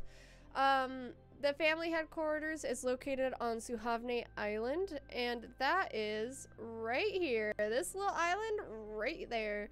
It's right next to the capital of Jugad, so they can't do too terribly much culty type stuff that's just really blatant. They have to keep up somewhat of a farce, a little bit of a save a bit of face, essentially, in terms of being normal to some extent and not being a humongous cult. So you don't have to be part of the blood, and basically this is a cult. It is not a bloodline. It's not a family in terms of bloodline. It is a cult, and they bring in all types of people who desires power, strength, forbidden knowledge, and control.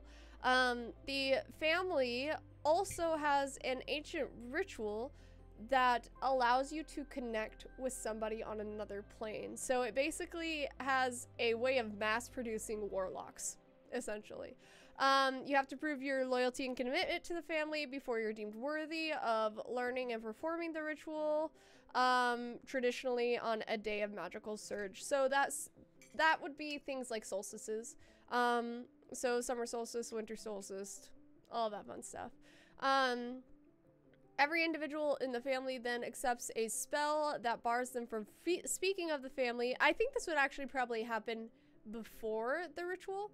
But they do have a spell that bars them from speaking of the family to those who are not within the family, unless within the family headquarters. So this spell is actually, the reason she included this is because I have all the way in Broria, in the Amethyst Caverns, if you go down deep enough, there is an ancient civilization that you can only find if you have basically pure intentions to some degree. And the people in there have, I don't want to say a ruler. She's not necessarily a ruler. She's more like almost a parent. A parent to everybody. I don't want to say she has any real... She does have authority over everyone. It's called the City of Cosima because her name is Cosima. But in that city, they have a magical circle that basically enables a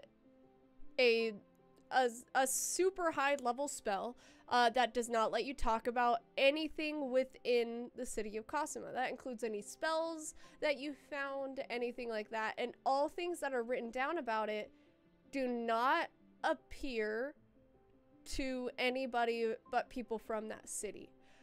So you could write about the city and nobody would be able to see it.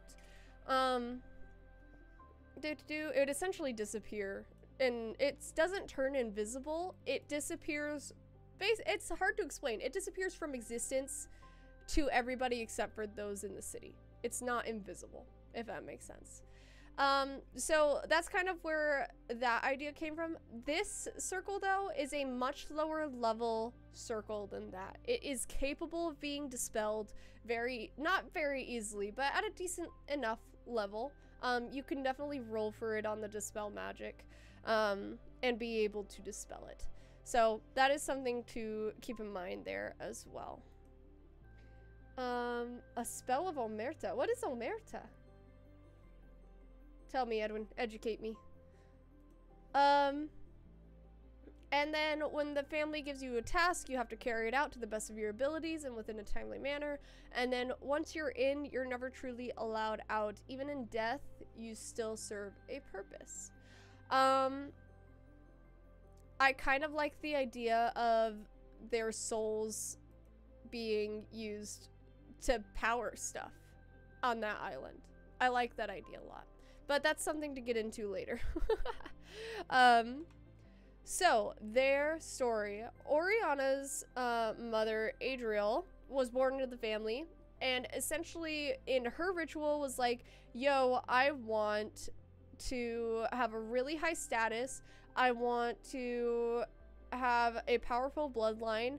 And that will continue making an impact on the Desdemona family long after I am gone.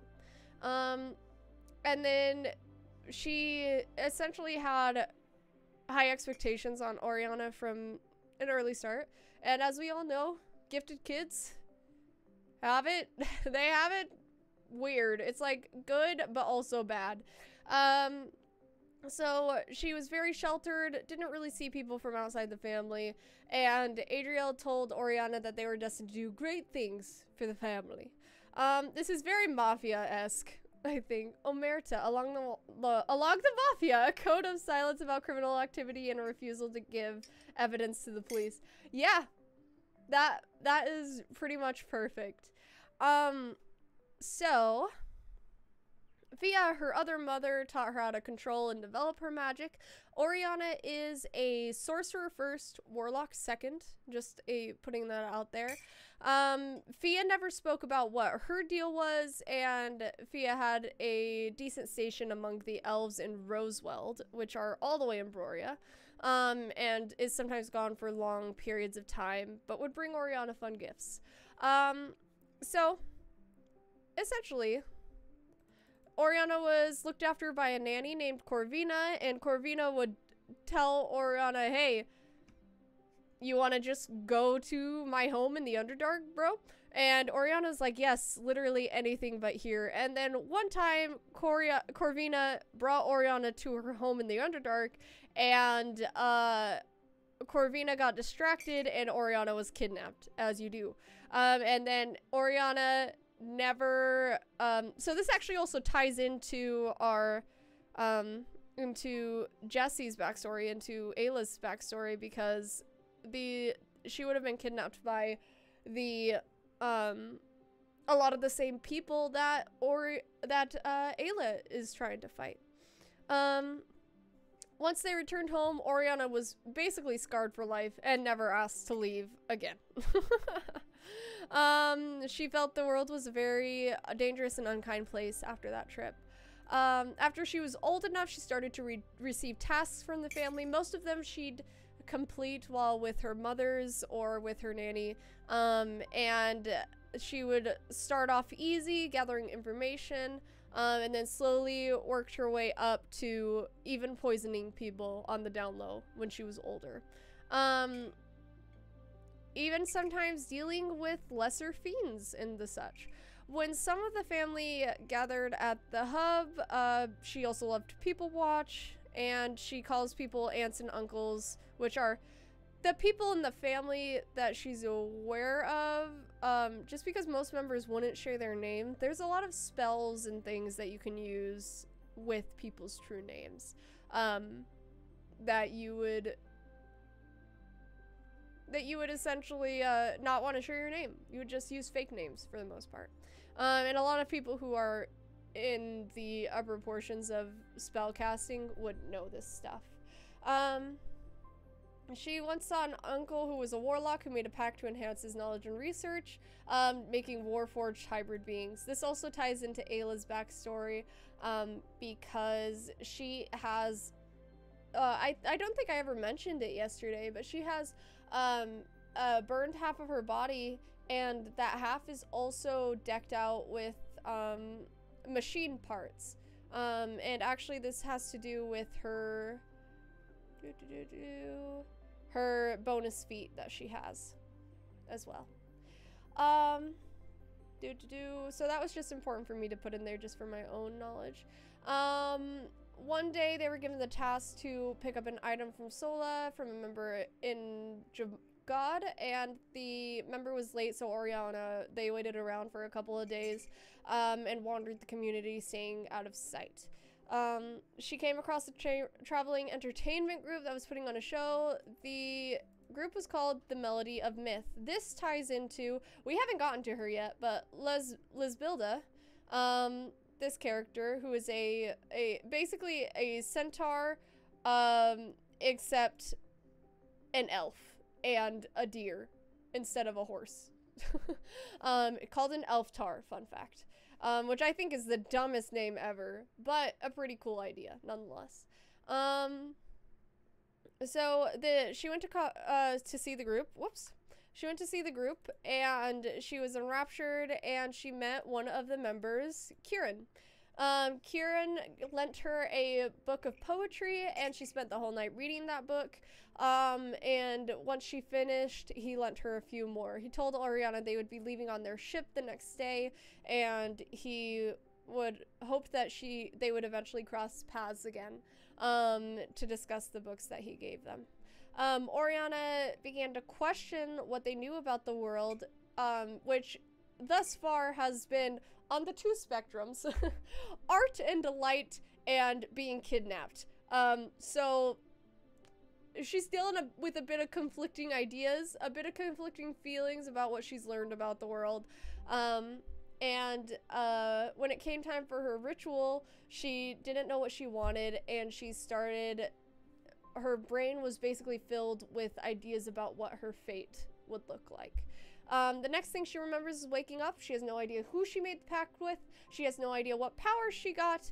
And she knew a pact was made, though, because she had strange new tattoos along her upper arms and back. Oriana lied to their mothers and said that their pronouns are they, her, by the way. And they made a pact for more power with an infernal being. And then Adriel started to notice that something was wrong and basically kept questioning Oriana, being like, what did you make your deal with, kid? What the fuck is going on with you?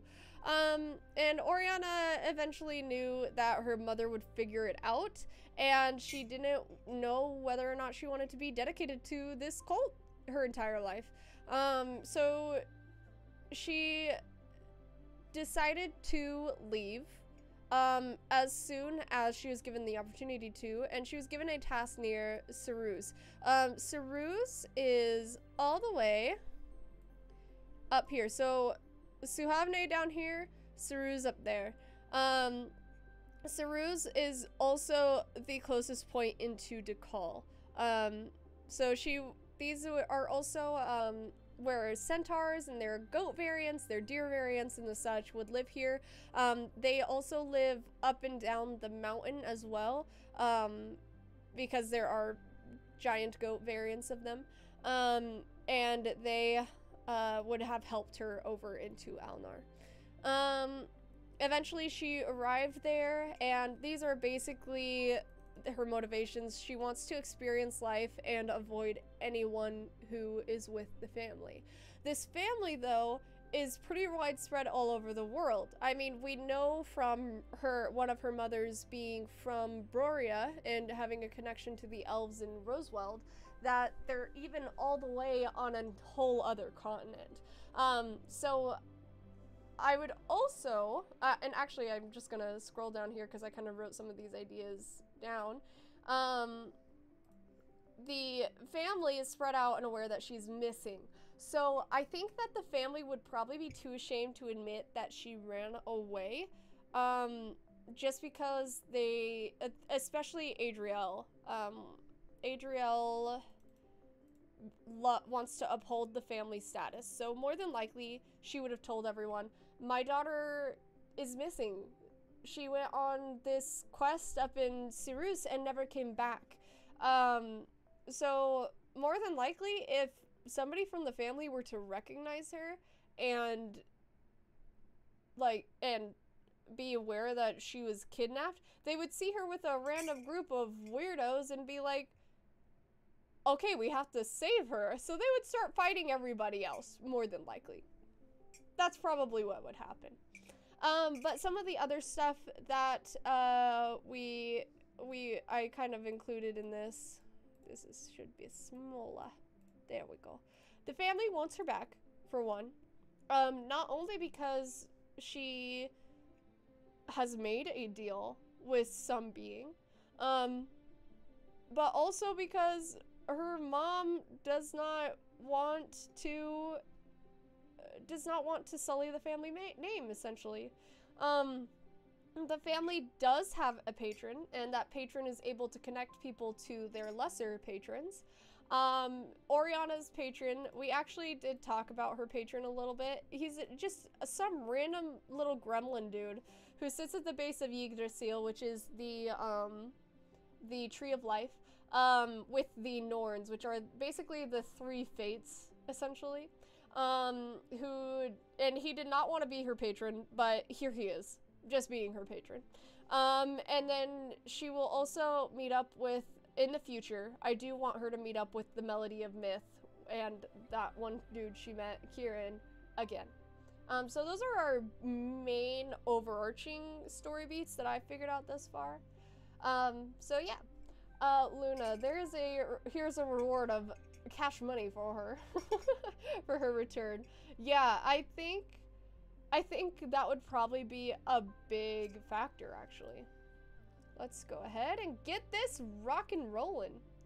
First let's move everything over a little bit.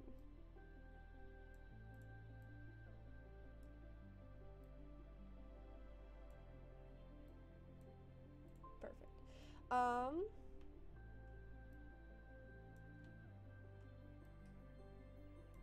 Okay, so probably would have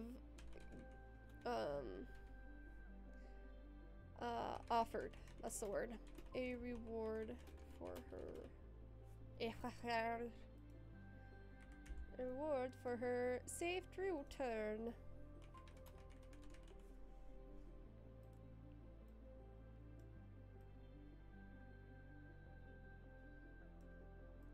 I actually want to... The family wants her back.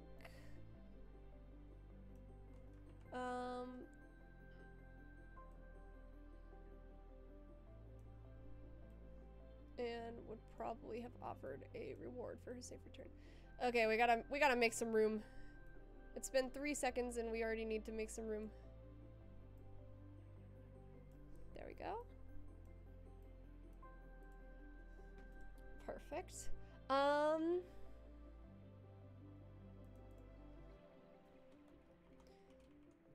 Yeah, I don't think they probably would have given any details because they wouldn't technically known any. If they were trying to keep up this lie that she was kidnapped. I think they as a family would be aware that, that their daughter had run away because all of her important stuff is missing. But I don't think that they would admit that to everybody else.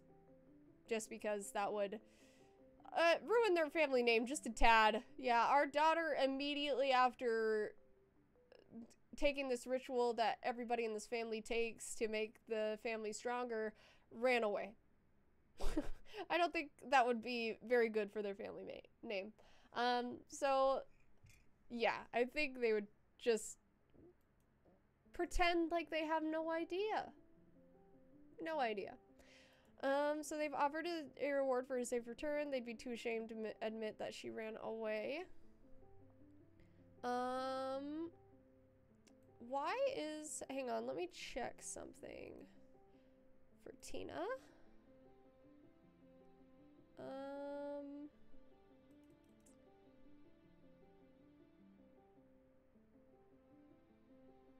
So basically she would be there because that would be the first city that she would come across.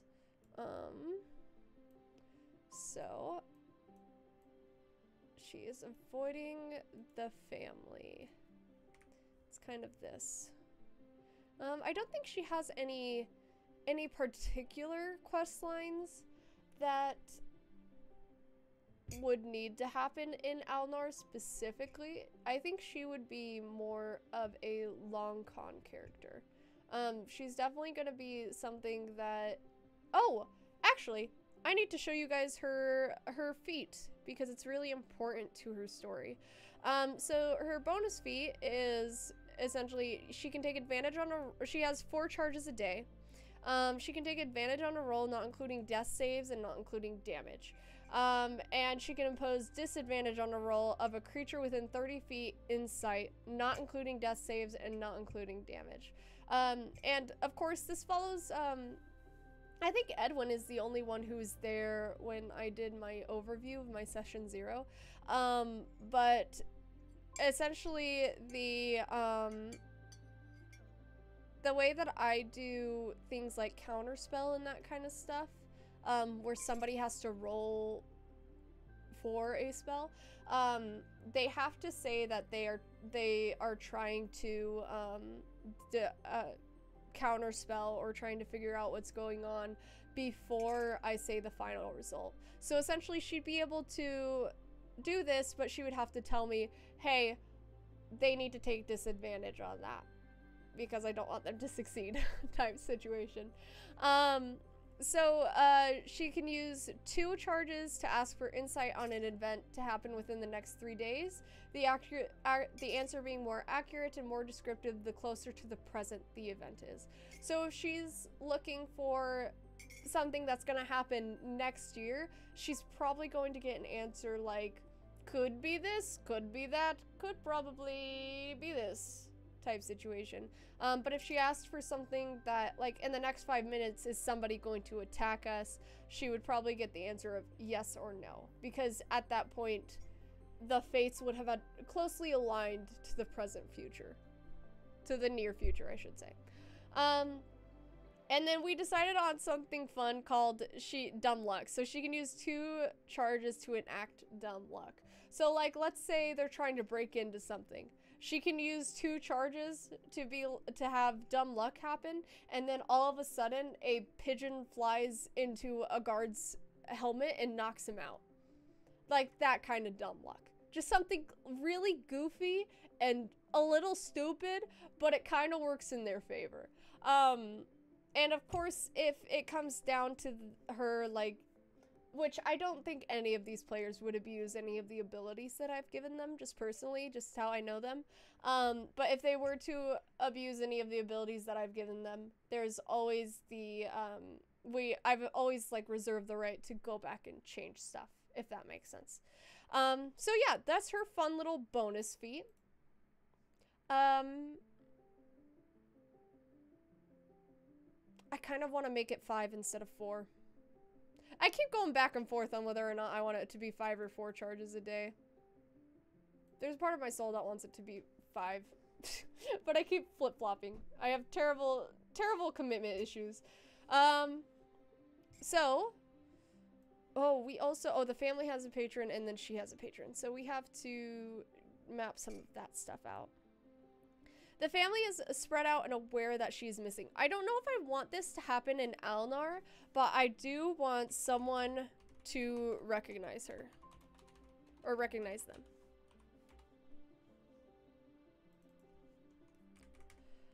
They are preferring that I use they as a primary, so I'm trying to use that.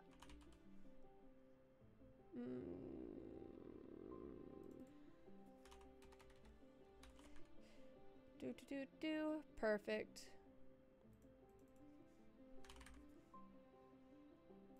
For their safer. Perfect.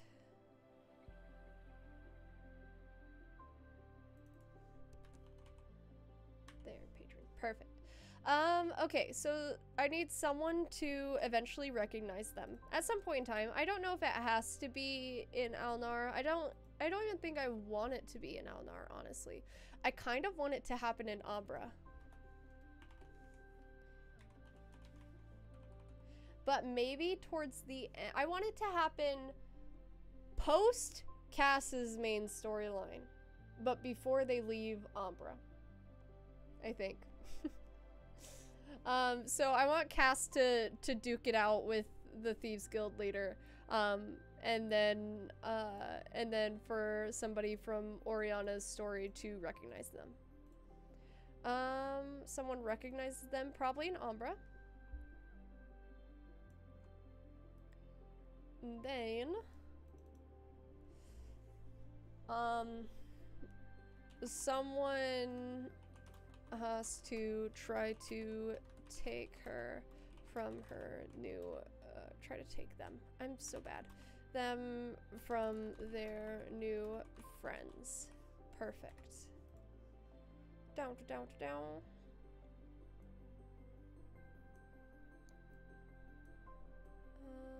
Put it down slightly. There we go. Delightful. Okay.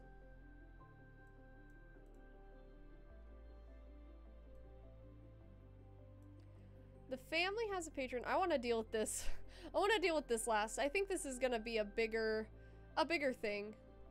I do want them to eventually meet up with the Melody of Myth again, which is that basically bard troupe that Lizbild is part of, and then she eventually breaks off from.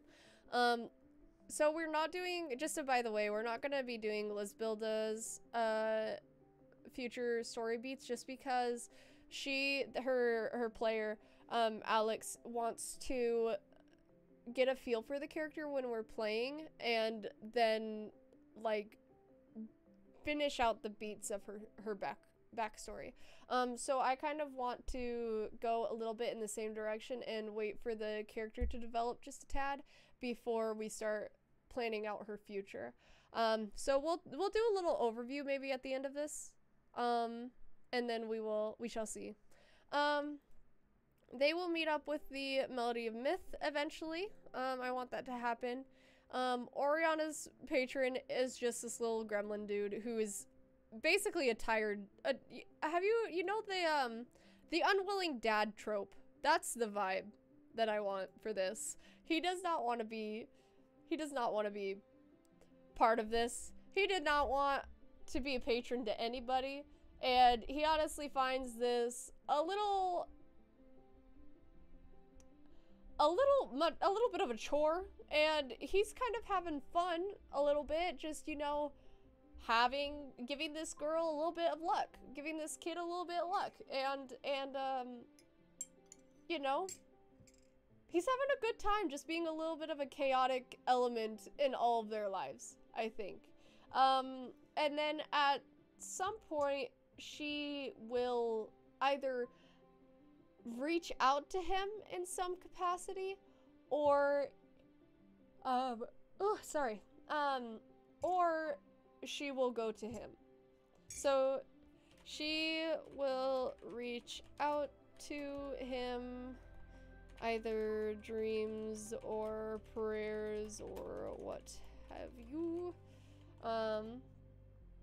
And then the other little bit is that she will try to find him on his plane of existence. So this actually kind of gets me into a little bit of how my extra player worlds work. So if you do a little bit of research on the planes and how to travel between them, I'm actually gonna pull that up real fast. Varia groups, Varia. The planes. This is we're gonna use this. This is the Great Wheel cosmology. Cosmology? Yes, cosmology. So essentially it's prime material, the Feywild, the ethereal plane, the elemental planes, and then there are the bigger planes that are on the outside. I think the negative and positive plane idea is fine. I just don't know if I want to deal with it. But the outer planes, these bigger ones, are essentially behind the Divine Gate. I don't think that there would be any creatures in the air, water, earth, and fire. Actually, no, that's not true. I think there would be titans in these elements. So the Divine Gate would be around the prime material. And then everything else would be behind the Divine Gate and able to travel to each other, but of course different gods are going to have, and different like greater beings are going to have different ways of keeping other gods out of their planes, whether that is their own little Divine Gate or something similar.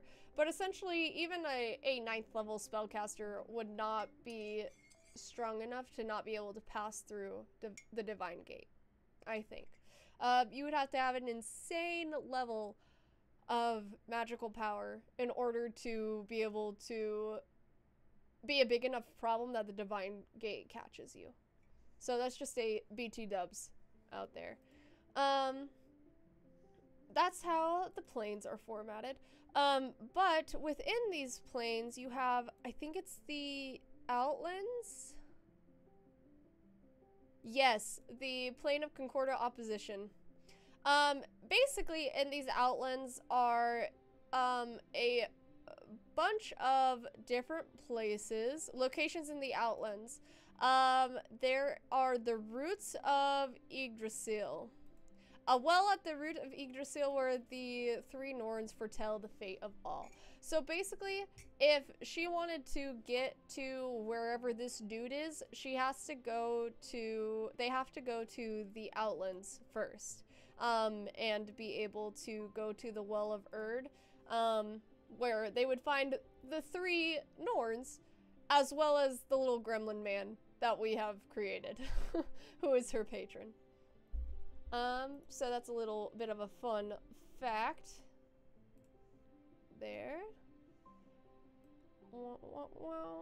Perfect. She will try to find him on his plane of existence. I think the Outlands? The Outlands. Brilliant. So that's kind of the stepping stone that she has to go through. Also in my world, the way that you get tuning forks for the plane shift spell is by essentially finding the ley line that is just invisible in the air. You would probably be able to see it with a true seeing spell. The ley lines essentially connect all of the planes to each other. So these ley lines, you'd have to find one and then basically spend a couple of days attuning a fork to it. So these players would not only have to have the plane shift spell, but they would also have to have a true seeing or something else creative that they come up with to be able to find these ley lines. AD&D 2nd edition, where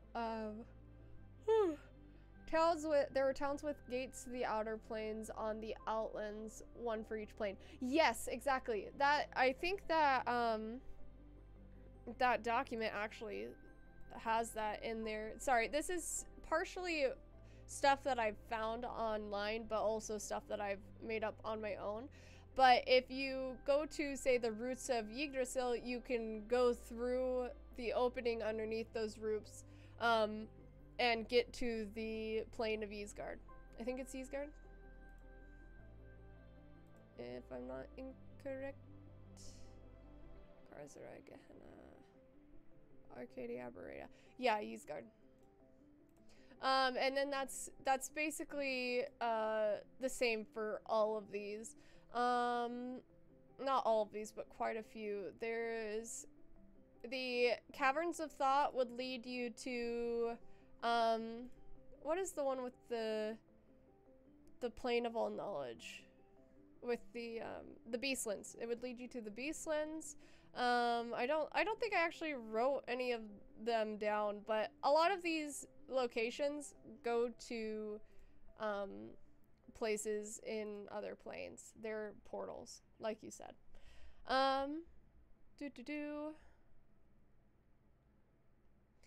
Whew, the sleepies are hitting me. Good thing this is our last one.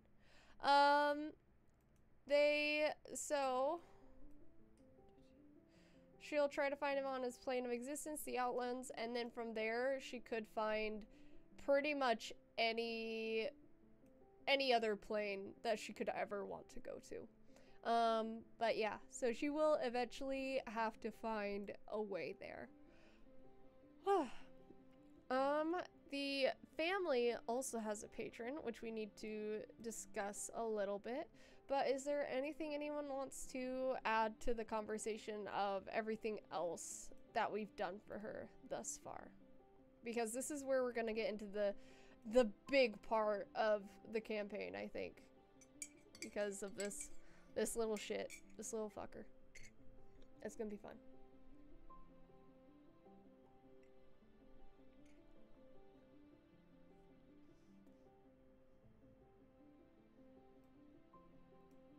Okay, let's drag some of these down. We're gonna have to move this ever so slightly. Quite a bit. Alright. The patron is able to connect people to their lesser patrons, which is really important. I do want this... I want this patron to be devilish or demonic in nature. So abyssal or infernal in nature. And they have to be a big enough thing, like almost god level, if not already a god, in order to be trapped by the divine gate. So I think we have a couple of options here. Varia the gods overview. We have Asmodeus, who is the god of tyranny, and he is in the infernal planes, so the 9 hells. We have Bane, the god of war and conquest. I believe he is in the I believe he's in the oh, he's in Arakion. So he's not in that plane. Okay, let's look at Arakion real fast. The planes. Arakion. Is this supposed to be Acheron? Hang on. I may have just misspelled that. Crossrai. Acheron. I did. I did just misspell it in the overview. Acheron. Perfect. Let's look at Acheron. The infinite battlefield of Acheron was an outer plane representing alignments between lawful evil and lawful neutral, with emphasis on law. Acheron's bridge between the Order of Nirvana and the regimented evil of the 9 hells. Basically, each level has its own different thing. Let's see if I actually have him in here. Bane. Bane's realm, Avalos. The Black Bastion was on Avalos as well. So these, I think most of these gods, most of these people do not exist in my planes, but I was just copying down information on the planes to decide what I wanted to actually use. So Avalos was the location of Bane's realm, the Black Bastion. Let's take a look. Ironshod, Plains of Acheron. So this would be more of a battle-based god, I think. I don't know if he particularly serves our purposes, but let's keep him in mind. We have Groomsh, Chaotic Evil. I think that this, I feel like this god would be a lawful god. I don't think that they would be chaotic. It's just the packs and how organized this entire thing is just feels lawful more than chaotic to me. So I think we're looking for a lawful evil. Yeah, lawful evil person. So let's grab this. Down. So our options are Tiamat, Asmodeus, and Bane. Let's look at Tiamat. Mother of Dragonkind is the goddess of chromatic dragons. In my world, that's not entirely accurate. Well, she is the goddess of chromatic dragons. Chromatic dragons are not inherently evil, so.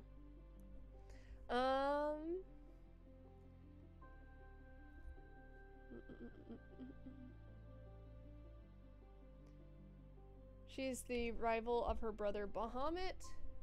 I didn't write this down, but she's locked somewhere, I think, in the Abyssal Plains. I haven't decided yet. I don't think I ever did decide it.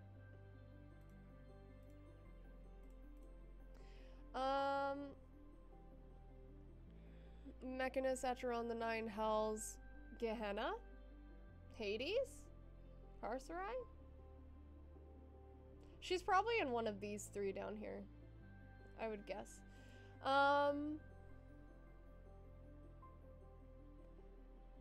Oh wait, no, I had to have given her a plane because I did it up here. Bator on Avernus.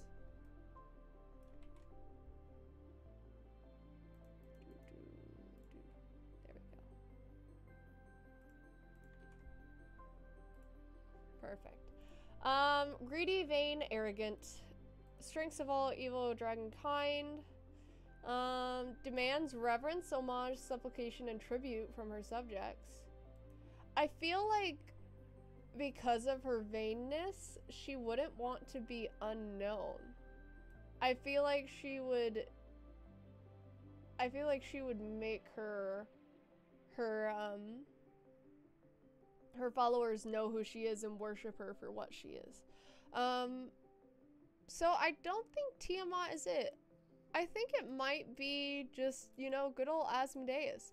So, Asmodeus is basically the ruler of all devils. And I very much want to have a, I want the overarching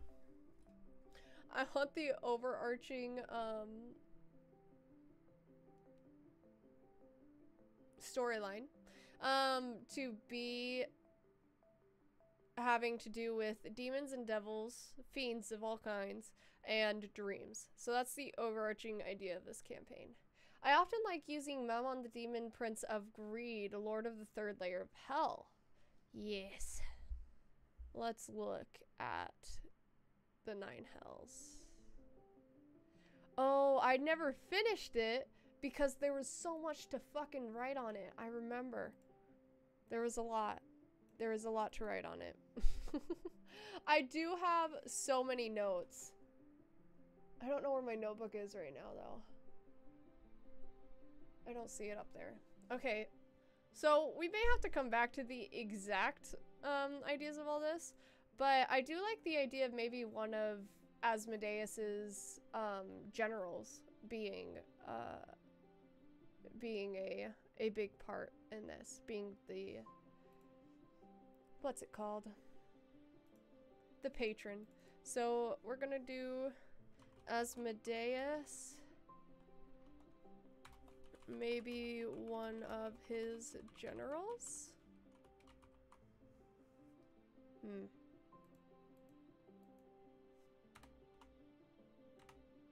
I don't like how it does that dash. Maybe one of his generals? Okay. And I also think that would make it extremely easy for Asmodeus to be the one, basically behind all of this, even if it is one of his generals, ultimately it is him. Because he would just give, you know, these packs to his underlings. It'd be easy peasy. So I think that's a really good idea. And then, something else we have to figure out is how this looks in the overarching everything. I do want this to ties in with the warlocks, in Ayla's backstory. Wow, wow.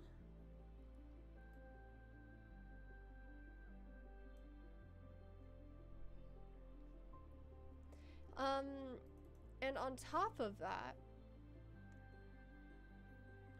I want, so what if we made a general, or maybe even like took one of the existing generals of Asmodeus and made them dream themed, because that's kind of what I'm wanting in this, is for these little, I kind of want to do the whole, what's it called? My brain is not working today. I want to do the whole sleep paralysis demon thing, where in history people made up different ways to explain sleep paralysis, and of demons like sitting on their chest. I kind of want that to be a little bit of a reality in this game. I want one day for these characters to wake up and literally see their sleep paralysis demon in front of them. Like, that shit's terrifying. I think that would be a lot of fun. So sleep, a lot of fun, wrecking my players' lives. Paralysis demons. And then we'll write a little note in there, just a tiny one. Just a tiny one. Saying, one day, or one night, I should say. One of the players wakes up earlier than expected and sees one of the demons, but they are real. So essentially I want them to be like, yeah, you know, sleep paralysis demons, nothing super spooky about that. It's a sleep disorder.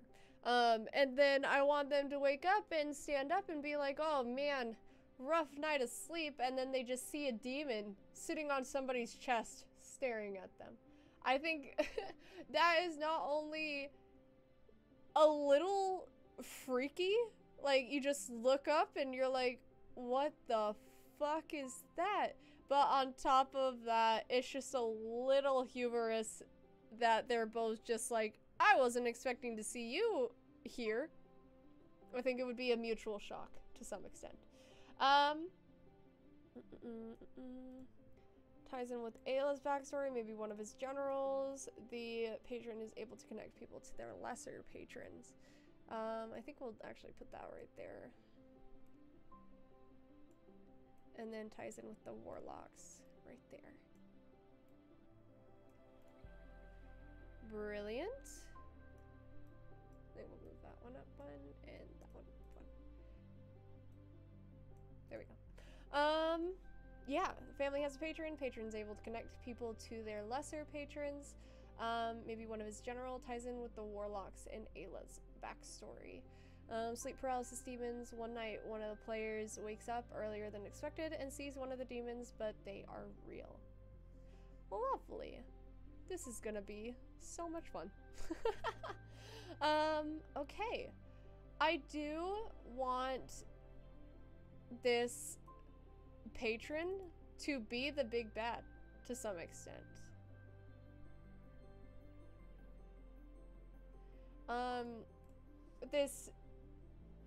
I had a,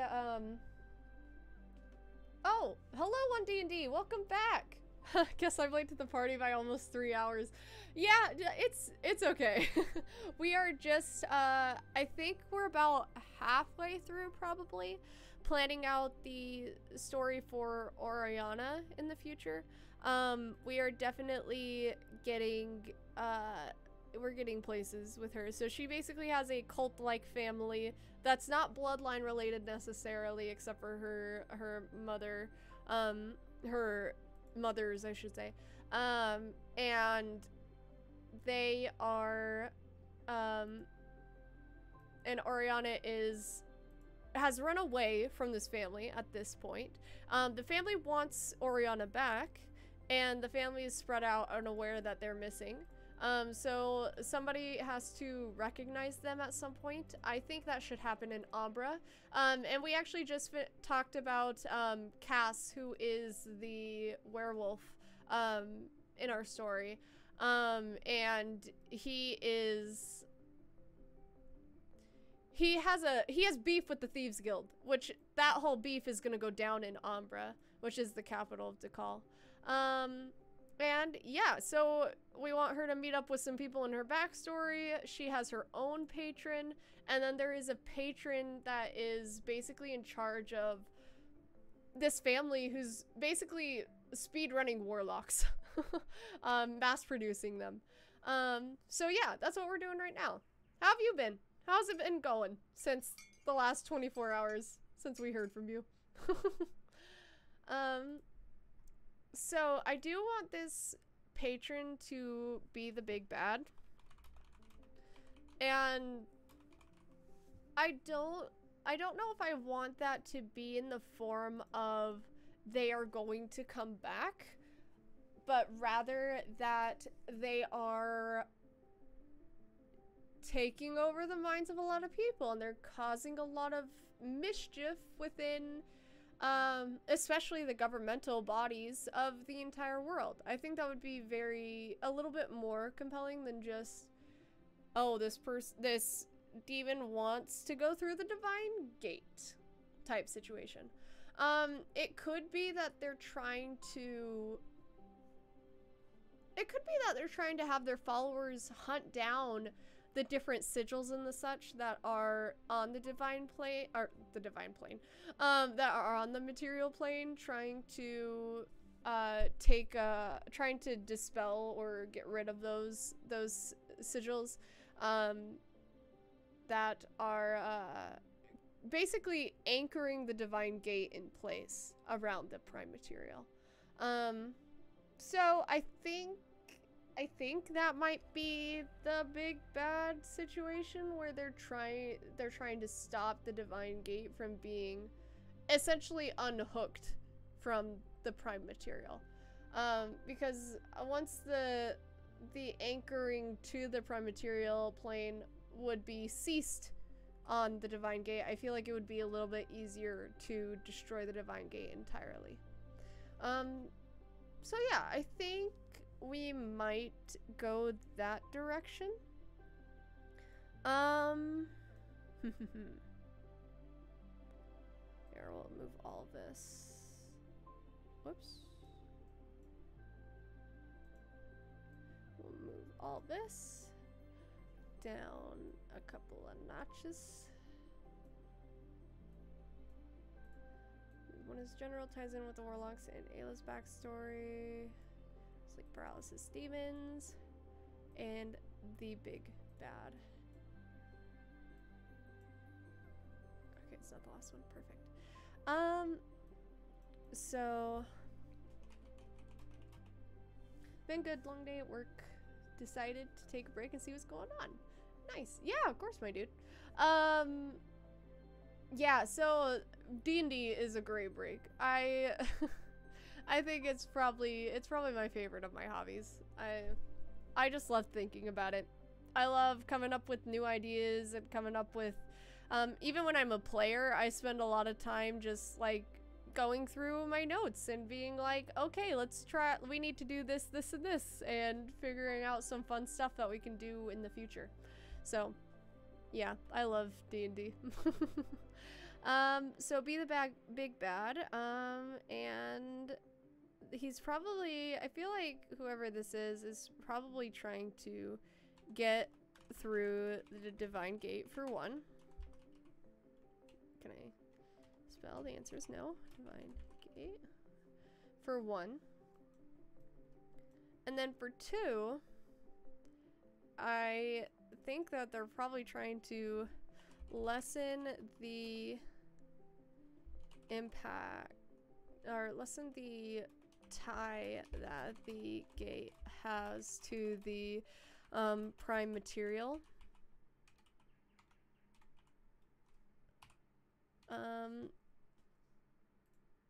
And I think that's probably where we'll find our main conflict right there. Of course, I don't like solidifying my end game until I'm a little bit into the campaign. I need to get a feel for how this group is going to solve problems, and also get a feel for how investigative they're going to be. If they aren't going to spend a lot of time looking into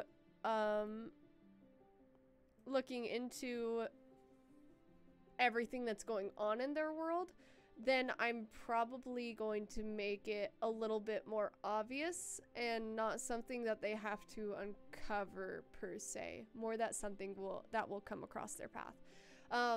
And ultimately those decisions lie in how my players end up interacting with my world. Especially, so Tikal is like the origin of all arcane magic to some extent. Tikal is the first place they discovered that you can interact with the magic of the world outside of having somebody give you power. So yeah, that's something that they're gonna be able to interact with. And actually I kind of want to put that in there. I want to tie that into the big bad idea. Tikal, whoops, was the first place where mortals, I should say, mortals discover that they can get magic from the world itself and not just from a greater being giving it to you. Doot. Perfect. Bring this up a smidgen, and then we'll bring this open a smidgen. Perfect. Okay. I think that kind of does it for our future story beats for Oriana. Unfortunately, a lot of her story depends on how she reacts to this situation of the family finding her, and then ultimately how she reacts to them trying to return her to the family. Yeah, I think that is what needs to happen before we can map out more of her future story beats. Wow. Oh my god, we have done so much, you guys. I just want to give you guys a quick overview of Lisbilda because as I'm going to be talking about the campaign in the future, and especially as I'm going to start session planning and all that fun stuff, I do, like, you guys have to be aware of who she is and what she does in her story. So Lisbilda is our fellow bard. She is a elf tar, which is basically a centaur but a deer, and instead of human it's an elf. So Lisbilda is our so I have a personal vendetta against the centaur race in D&D because I think that player characters should not be large, and I think it's ridiculous that centaurs are considered medium.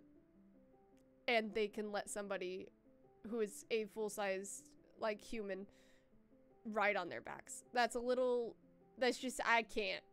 The answer is no.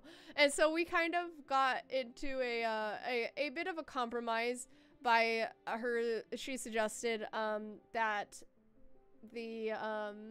that she would just be like a small sized deer, so medium, like basically a mini version of a centaur, like a pony centaur, a ponytar, but a deer.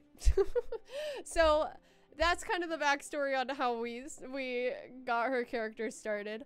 And then we also made a we started talking about her backstory. And so in Broria, un momento, she would have lived somewhere along where this mountain range now lies, and roughly 50 to 80 years ago, and her character is a little over 100 at this point, probably a couple decades over 100 at most. During her younger life, the Honrith Mountains would have been razed to stop the war between Freya and Broria, and her family, who had not gotten the message, would have they would have died. They would have been destroyed by the mountains, and she would have been an orphan. Luna, do you have anywhere players could read about what they learned during the campaign, like World Anvil or something like that, so they can keep up to date with it and go back and review it? Actually, yes. So, it's, for my players, I set up a, so what I plan on doing is we will be playing our sessions on Zoom. So I'm going to go through the Zoom recordings and do, essentially, I'm going to show you guys what I do for my current for the campaign that I play in, where I'm also the resident note taker with 100 pages of notes. So what I do is I just use this program called Filmora. It's really cheap. It's like, at least compared to other software, it's a one-time payment of, I think, like $60 when I paid it. It may have been on sale or something like that. And hang on, it's taking a second. There it goes. And so what I do is I go through and I just edit our sessions so that they have music in them. And that's, hang on, closing.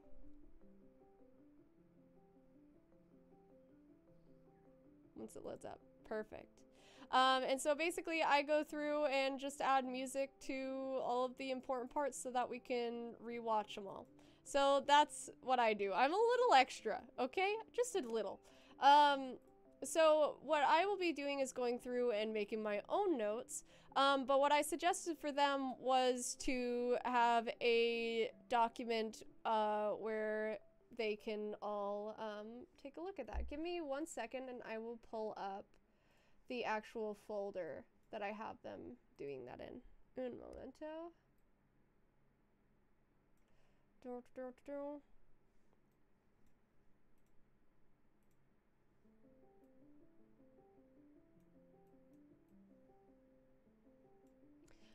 So this is the folder that I have set up for them. Hang on, I have to rezoom out. So they have their team notes. I'll eventually put the recordings in there, and then they'll be able to toss any other documents that they have, or that they want to put in here as well. So yeah, this is essentially, they'll be able to, I don't really expect them to remember everything, but I expect them as a team to take notes and be able to remember most important details as if they were the characters of the world. If they expect me to remember everything, my answer is no. I think that Dungeon Masters, and this is partially why I take such good notes as a player, I think that Dungeon Masters already have enough on their plate, on top of that, remember what all of their players know. On top of everything they already know in the world, they have to separate that from everything that they know, from what the players know. And I think that's just too much to ask of a DM. So I tell my players, if you don't remember it or you didn't write it down, you don't remember it and you didn't write it down in game. The only exceptions that I really do for this are essentially, like, if you're trying to remember the name of a leader you once met, like, I'll give you that information, or I'll give you a little culture tidbit that you may have learned that you don't remember, with a history check, of course. So yeah, that's how I run my games. I just think that's too much to ask of a DM, personally, to remember everything that the players know. Let me fix my screen again. Un momento. There we go. Perfect. Alrighty. So, Lizbilda, I thank you for that question, by the way, Luna. So, Lizbilda, eventually, being an orphan, finds herself in Blossom Burrow. And Blossom Burrow is very unique in the families of the Brorian Empire, in and of the fact that they are a little bit younger to some extent. A lot of the people there were either killed in the war or refused to leave Blossom Burrow and thus were killed during the raising of the Honrith Mountains. So a lot of them are, a lot of the culture there is a little bit more accepting to people who aren't elves and originally part of the family. And so the Brorians actually have face tattoos, and I will show them to you guys. Face tattoos that they are part of. Let me see. Where is the one that I'm looking for? This one. Mark of the Censured. Hang on. Open link. Yep. Okay. So the Mark of the Censured is essentially a tattoo right here. And another fun fact, I actually have the meanings of all of these, or not the meanings, the what all of these look like. Varia, country histories, Latour, Broria, the families of the Brorian Empire. So the families of the Brorian Empire all have different stylizations of their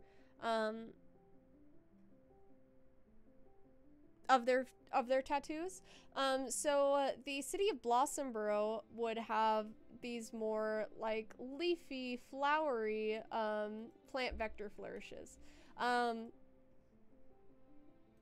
So that's just a fun little fact right there. But the Mark of the Censured is essentially, basically, once you've reached your 100th year, you get the Mark of the Censured. In most families, people who are not elves would not get these marks.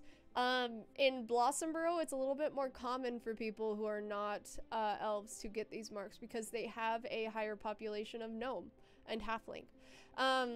So basically, those who have this mark have reached the beginning of their first century and have been recognized as an adult member of that familial clan.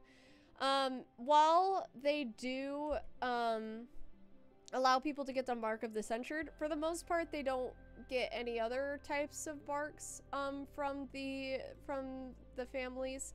So that's just a fun little world fact there. So she does have her Mark of the Censured as she grew up in Blossom Burrow, and then eventually after she reached her 100th year, she moved on and became part of that that traveling troupe that we talked about earlier. The Melody of Myth. So after, I think it would actually have been while Oriana saw this group, she would have been, Lesbildo probably would have been part of the Melody of Myth. So, yeah. I can't recall, I don't even think we came up with a reason why she left the group, but Lisbilda did eventually leave the traveling troupe and is now in Alnar. More than likely because she wants to get fire opals ingrained in her musical instruments. So yeah, that's kind of how far we've gotten with her. She also in her youth met a archfey because the Feywild is something that she loves a lot, especially in her world. But she also has she wanted to have a little bit more in there. So she has this little blessing from the archfey that we came up with. That is called, she called it assiduity, which is, she gave me a definition.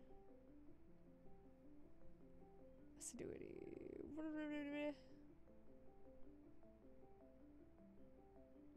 Assiduity. I can't remember.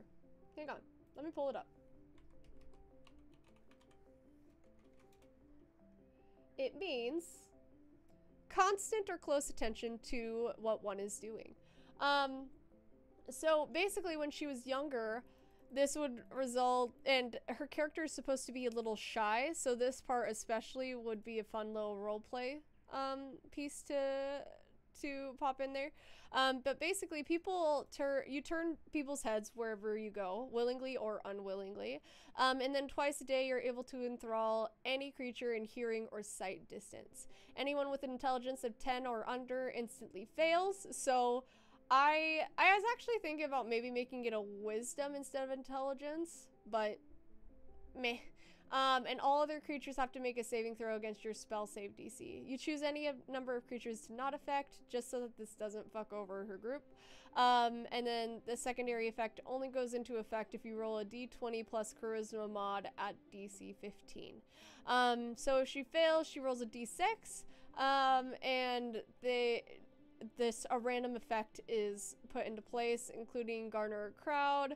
They all become paranoid and have advantage on perception checks, so she could fuck over her team a little bit with that one.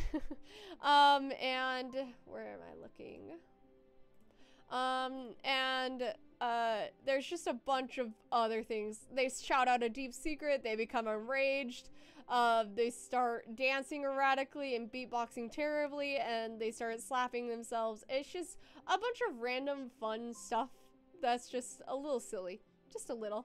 And enough to make people around them be like, this is a little weird. What is happening? And then all effects end after either music or visuals stop, or after 5 minutes, whichever comes first.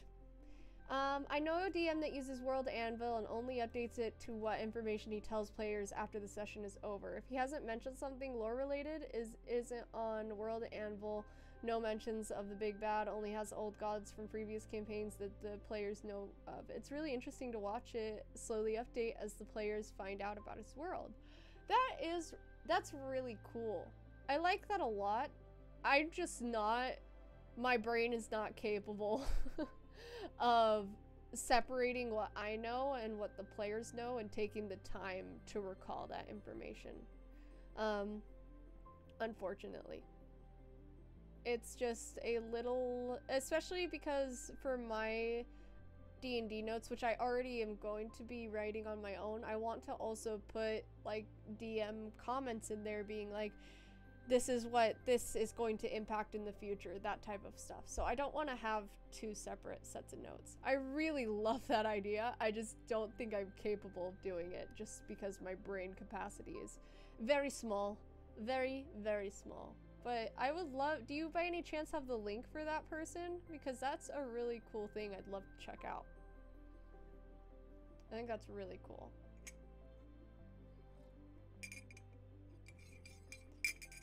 Yeah, so I think that just kind of covers everything that we have to do today. I don't think there's anything else in terms of future story beats for the players themselves that we are doing. So I think that completes the base of what we're doing. I do have a question for you guys in terms of like future streams, because I mean, when I first started this, I didn't think that there would be anybody watching. So I didn't really think about what to do in terms of entertaining people. But I was thinking about maybe writing out my session notes, and then you guys could see that process for the first game. But that's going to be a lot of, you know how like when I start writing stuff, I just start mumbling. It's gonna be a lot of that, so I don't know if that's what you want to watch, so maybe I will just do that off stream, or maybe I'll do it on a stream acknowledging that nobody will hop on and join. So yeah, I want to know what your guys' opinions are on watching me do that, I guess. I don't know. Have you tried juggling? Yeah, exactly. It's a little bit like juggling. Yeah, so do you guys have any opinions on that? Yeah, that's my question to you. I'll just hang for a couple of minutes for you guys to reply. I'm gonna save this so it does not freak out. Double check that everything's good here.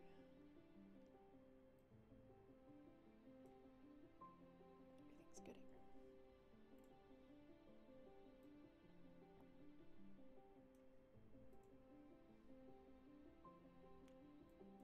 Fairy grooves to call groove.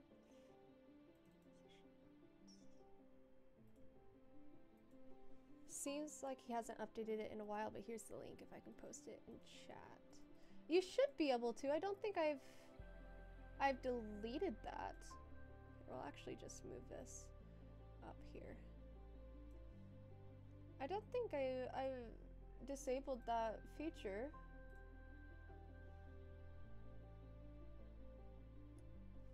Yes, perfect. Copy. 1 second. I'm in tech, so you know I have to check it in virus total.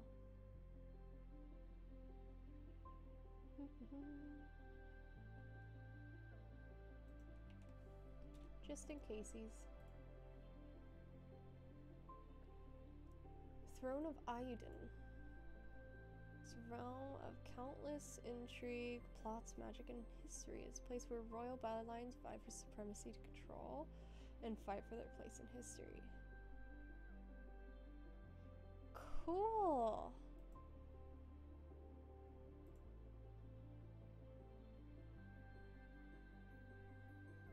Timelines, the age of... That's so cool. Okay. The Age of Rising.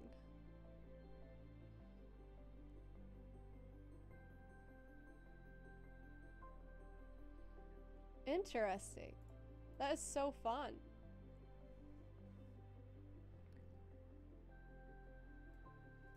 That's really cool. Read world meta. Inspiration creative life. Divinity races. Maps.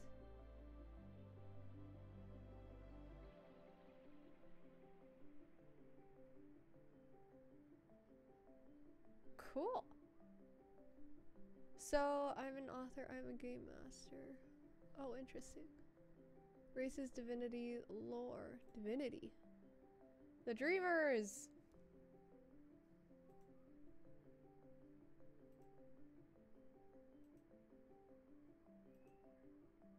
Cool! This is really cool. Thank you for sharing that. Some of the things in those have to do with previous complaints, and some of the gods are old PCs. Nice. That's really cool.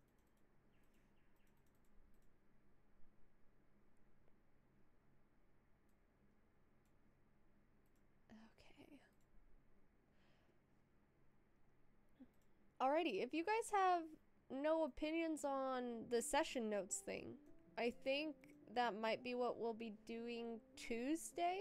If you want to, you can just direct message me and let me know what you think would be what you would like to do in terms of that. So yeah, I think that's it for today. Thank you guys so much for joining me on my campaigning journey. I'm having a lot of fun, like, getting to brainstorm with people. It's just really cool.